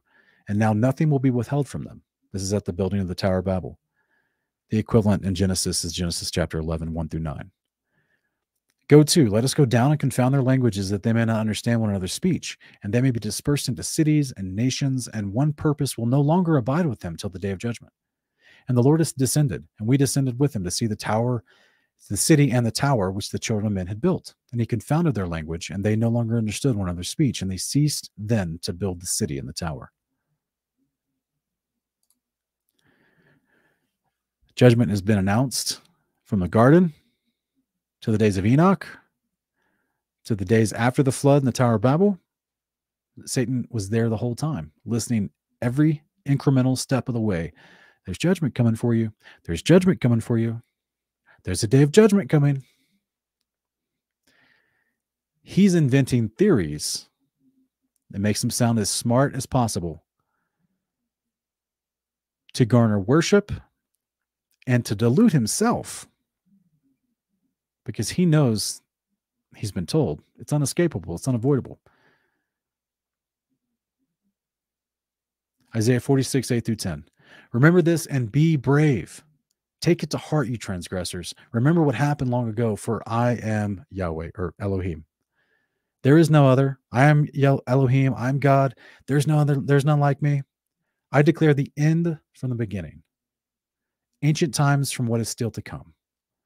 My purpose will stand, and all my good pleasure I will accomplish. The vain philosophy, what's being parlayed and being repackaged as modern science, stands in direct opposition, challenges, like I showed the clip at the beginning of the teaser. There's this show on Netflix called Dark, that came out like in 2019 or whatever, and it's about time travel, and they use the quadretra, and they use all the symbols that I've been showing today, and there's and it's everything that I've been showing today packaged into this little series on Netflix called Dark, about this German town next to a radioactive nuclear power plant because they need the energy for time travel. And there's the old man in the story that's the puppet master, and he's the one at the beginning of that clip that I showed where he says we're warring against God, and we're warring against time. We want to build a world without time and without God, because they know judgment's coming. And that little TV series, just like all the movies that I showed you, the purpose for the time travel is to avoid the bad consequence in the future, or the bad judgment coming in the future. It's all about avoiding God's judgment. Isaiah 46, 12 through 13 says, listen to me, you stubborn people, far removed from righteousness. I am bringing my righteousness near. It's not far away. My salvation will not be delayed. I will grant salvation to Zion and adorn Israel with my splendor. If you're the enemy, if you're a rebellious angel and you hear Isaiah the prophet speaking these words of the Lord, I think you might, consistently, this is Isaiah's time now. We got the promise of the kingdoms being spoken in Exodus 15 in the days of Noah, or excuse me, the days of Moses. You got Noah, who was actually alive in the days of Enoch, even hearing the prophecies of Enoch about the coming judgment. You literally got some of the books of Noah mixed in with the writings of First Enoch in the compilation we still have today. Systematically, all throughout history, you're seeing over and over again the promises of Yahweh. I'm coming. I'm coming.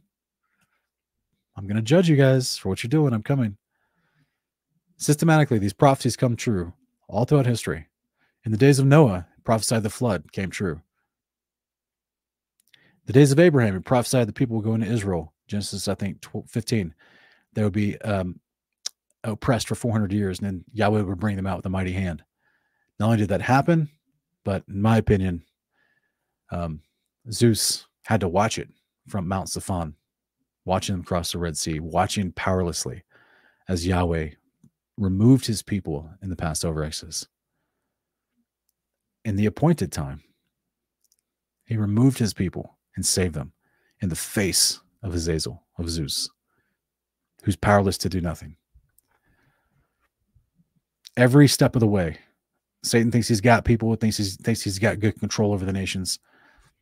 And then here comes another prophet saying, no, you don't. God's continuing to tell you his message hasn't changed. He and his son are going to come down and live on the earth. The kingdom come.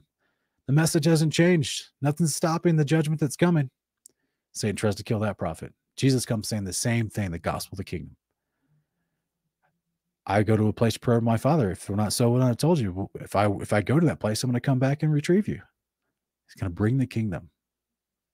The kingdom come. He offers Yeshua the kingdoms of the world. That doesn't take. He tries to kill Yeshua. He tries to kill all the apostles. They say the same thing. Here comes another prophet, John the Apostle, speaking in Revelation. Says the same thing. Kingdom's coming. Revelation 11, seventh trumpet's being blown. He's going to start his kingdom on the earth at that point. 42 months before that, when the first trumpets start to being blown, Babylon's thrown down. Satan's seeing physical judgment starting to happen on him directly, not the kingdoms of the earth that he's manipulated to serve him. His home directly, his lotus flower is going to be squashed and thrown to the ground. No, everyone's going to see he doesn't have the power to change time or space. He can't even keep his Vimana in the air. He's got 42 months. His wrath is going to be furious. This is why, in my opinion, he oversteps the line and gets the people to start worshiping with the first beast and the help of the second beast.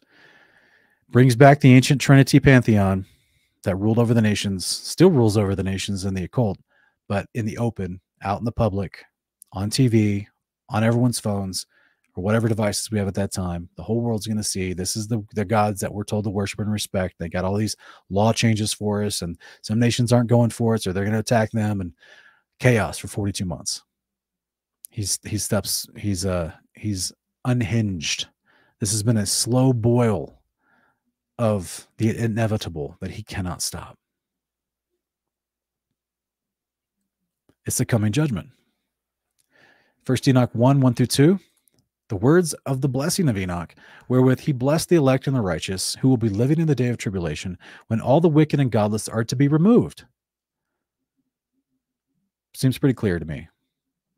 Time qualifier, the day of tribulation, that's that 42 months that the beast is given authority to oppress the saints.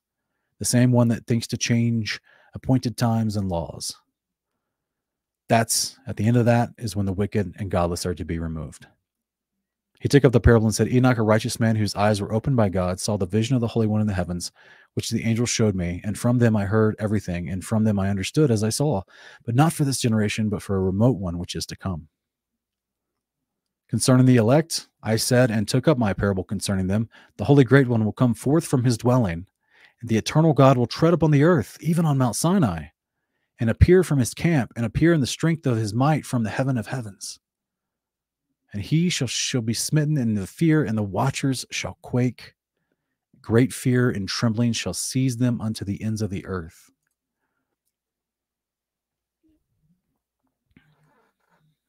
Think about how much money is wasted, how much theft is being stolen through the nations to go into programs like this that cannot do anything to stave off this day that they don't want to happen. They're Amos 2:9, right? Though they may dig into to Sheol, though they may ascend to the heaven, from there my hand will take them. Yahweh says there's nowhere to run in this creation model. You can live in the sky, in your O'Neill colony. You can dig a DUMB, deep underground military base, and try to stay off there. I'm going to grab you. I'm going to come get you. There's nowhere to run. Think about that slow boil. Even back all the way back to the days of Enoch, who literally reprimanded the rebellious watchers for their behavior. He got it. He got that prophesied to him very early on. Yeah, there's going to be a time when I'm going to throw you in a pit in the ground, then I'm going to throw you in the lake of fire. Your judgment's coming. His fear has been slow boiling and building for thousands of years. So, of course, he's going to convince and deceive the nations with mass theft, to go on all these thought experiments, these mental labyrinths, to create all these programs to try to figure a way out. 1 Enoch 1:6-7, and the high mountains shall be shaken, the high hills shall be made low, and shall melt like wax before the flame, and the earth shall be wholly rent in sunder, and all that is upon the earth shall perish, and there shall be a judgment upon all men. This is a judgment that's coming. Matthew 24:36-42. And here's the kicker. No one knows about the day or the hour, not even the angels in heaven, definitely not the rebellious angel on the earth, not the Son, but only the Father. As it was in the days of Noah, so it'll be at the coming of the Son of Man. In the days of the flood, people were eating and drinking, marrying and giving in marriage, but up to the day Noah entered the ark, they were all oblivious until the flood came and swept them all away. So it will be at the coming of the Son of Man. 2 men will be in the field, one will be taken, the other left. 2 will be grinding at the mill, one will be taken, and the other left. Therefore, keep watch, because you do not know the day on which your Lord will come. Interesting, huh? Psalm 102, 12-16. But you, O Yahweh, sit enthroned forever. Your renown endures to all generations. You will rise up and have compassion on Zion. That word rise up in the Hebrew, that's a military term in the Hebrew. You will rise up and have compassion on Zion. For it is time to come show her favor. The appointed time has come. For your servants delight in her stones and take pity on her dust, so the nation will fear the name of Yahweh, and all the kings of the earth will fear your glory. Not Ra, not Brahma, not Zeus, not World Economic Council or the whatever economic forum, or none of that stuff. Not the United Nations. They're going to fear Yahweh. He's going to come down with his house, and they're going to reverence him and respect him. The ones that are spared anyway. For Yahweh will rebuild Zion. He has appeared in his glory. There's an appointed time for him to show up, to bring Zion, to restore order on the earth.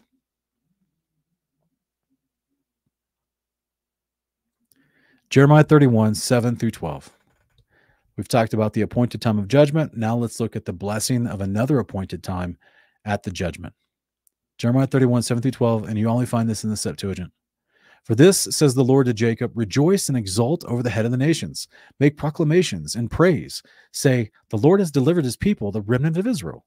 Behold, I'll bring them from the north, and will gather them from the end of the earth to the feast of the Passover. Guys, this is an appointed time. The feast of the Passover.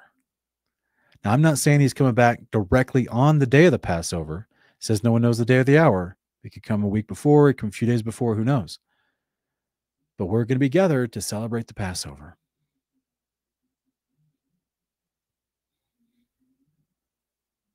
That would lead me to believe that, according to the biblical calendar, that the 42 months should start approximately October-ish. Just a guess. He goes on to say, the people shall beget a great multitude, and they shall return here. They went forth with weeping. I will bring them back with consolation, causing them to lodge by the channels of waters in a straight way. and they shall not err in it. For I have become a father to Israel, and Ephraim is my firstborn. Hear the words of the Lord, nations, and proclaim them to the islands afar off. Say, he that scattered Israel will also gather him, and keep him as one that feeds the flock. For the Lord has ransomed Jacob. He has rescued him out of the hand of them that were stronger than he. They shall come and shall rejoice in the mounts of Zion, and shall come to the good things of the Lord, even to the land of corn and wine and fruits and cattle and sheep. Their souls shall be as a fruitful tree, and they shall hunger no more. The Father has appointed times. The Father controls the sun, moon, and stars, and the fabric of space, and the vibration of all creation. The Father is going to judge these wicked rulers, angels and men, and remove them from the earth, and bring his house down to create peace. And specifically, so that his appointed times can be observed. We see that not just in Jeremiah, but in Ezekiel and Isaiah and Matthew and Luke. The eternal instructions of the Father include not just the creation that was made eternal, and it's not going to be changed, but also his appointed times as well. So these false demonic gods can try to steal, can try to call themselves literally a god after a word that the Father venerates, like appointed times.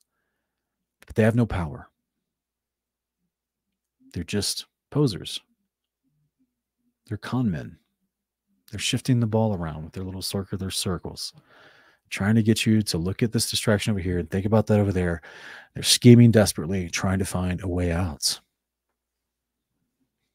There's no way out. It's their psychosis that they impose onto the nations. Guys, I hope you enjoyed this. I'm sorry for I'm sorry for apparently not gauging correctly what YouTube was going to do with some of these clips. But I think as you're watching this later, YouTube automatically cuts out the moments where they pause the stream and then they just splice together. I think it's like an automatic thing they do. So these are set with Rumble to be automatically uploaded to Rumble. So they'll upload, I think it's 24 hours later, they're uploaded to Rumble. But yeah, guys, it's hopefully this is a blessing to you. Hopefully this, as we delved a little deeper from the labyrinth last week into now this impossible spell, which is revealing the insane aspirations of Ra, of Satan, of Azazel, who wants to control time. He wants to change his fate. He claims to be the god of fate, which he's not. And hopefully, by the way, the word spell in the title is like a pun.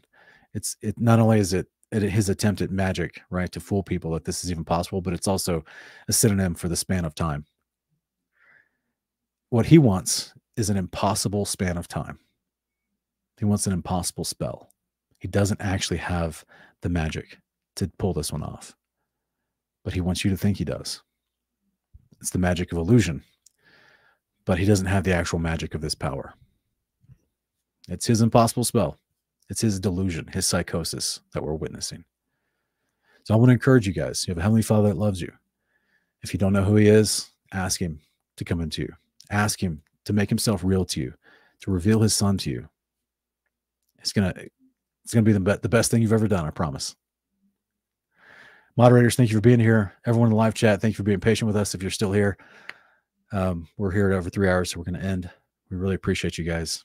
And we hope to see you next time, where we talk about the beast versus the brave, or I should say the brave versus the beast. We'll be talking about the two witnesses, persecution of the saints. Have a good night, guys. Thank you.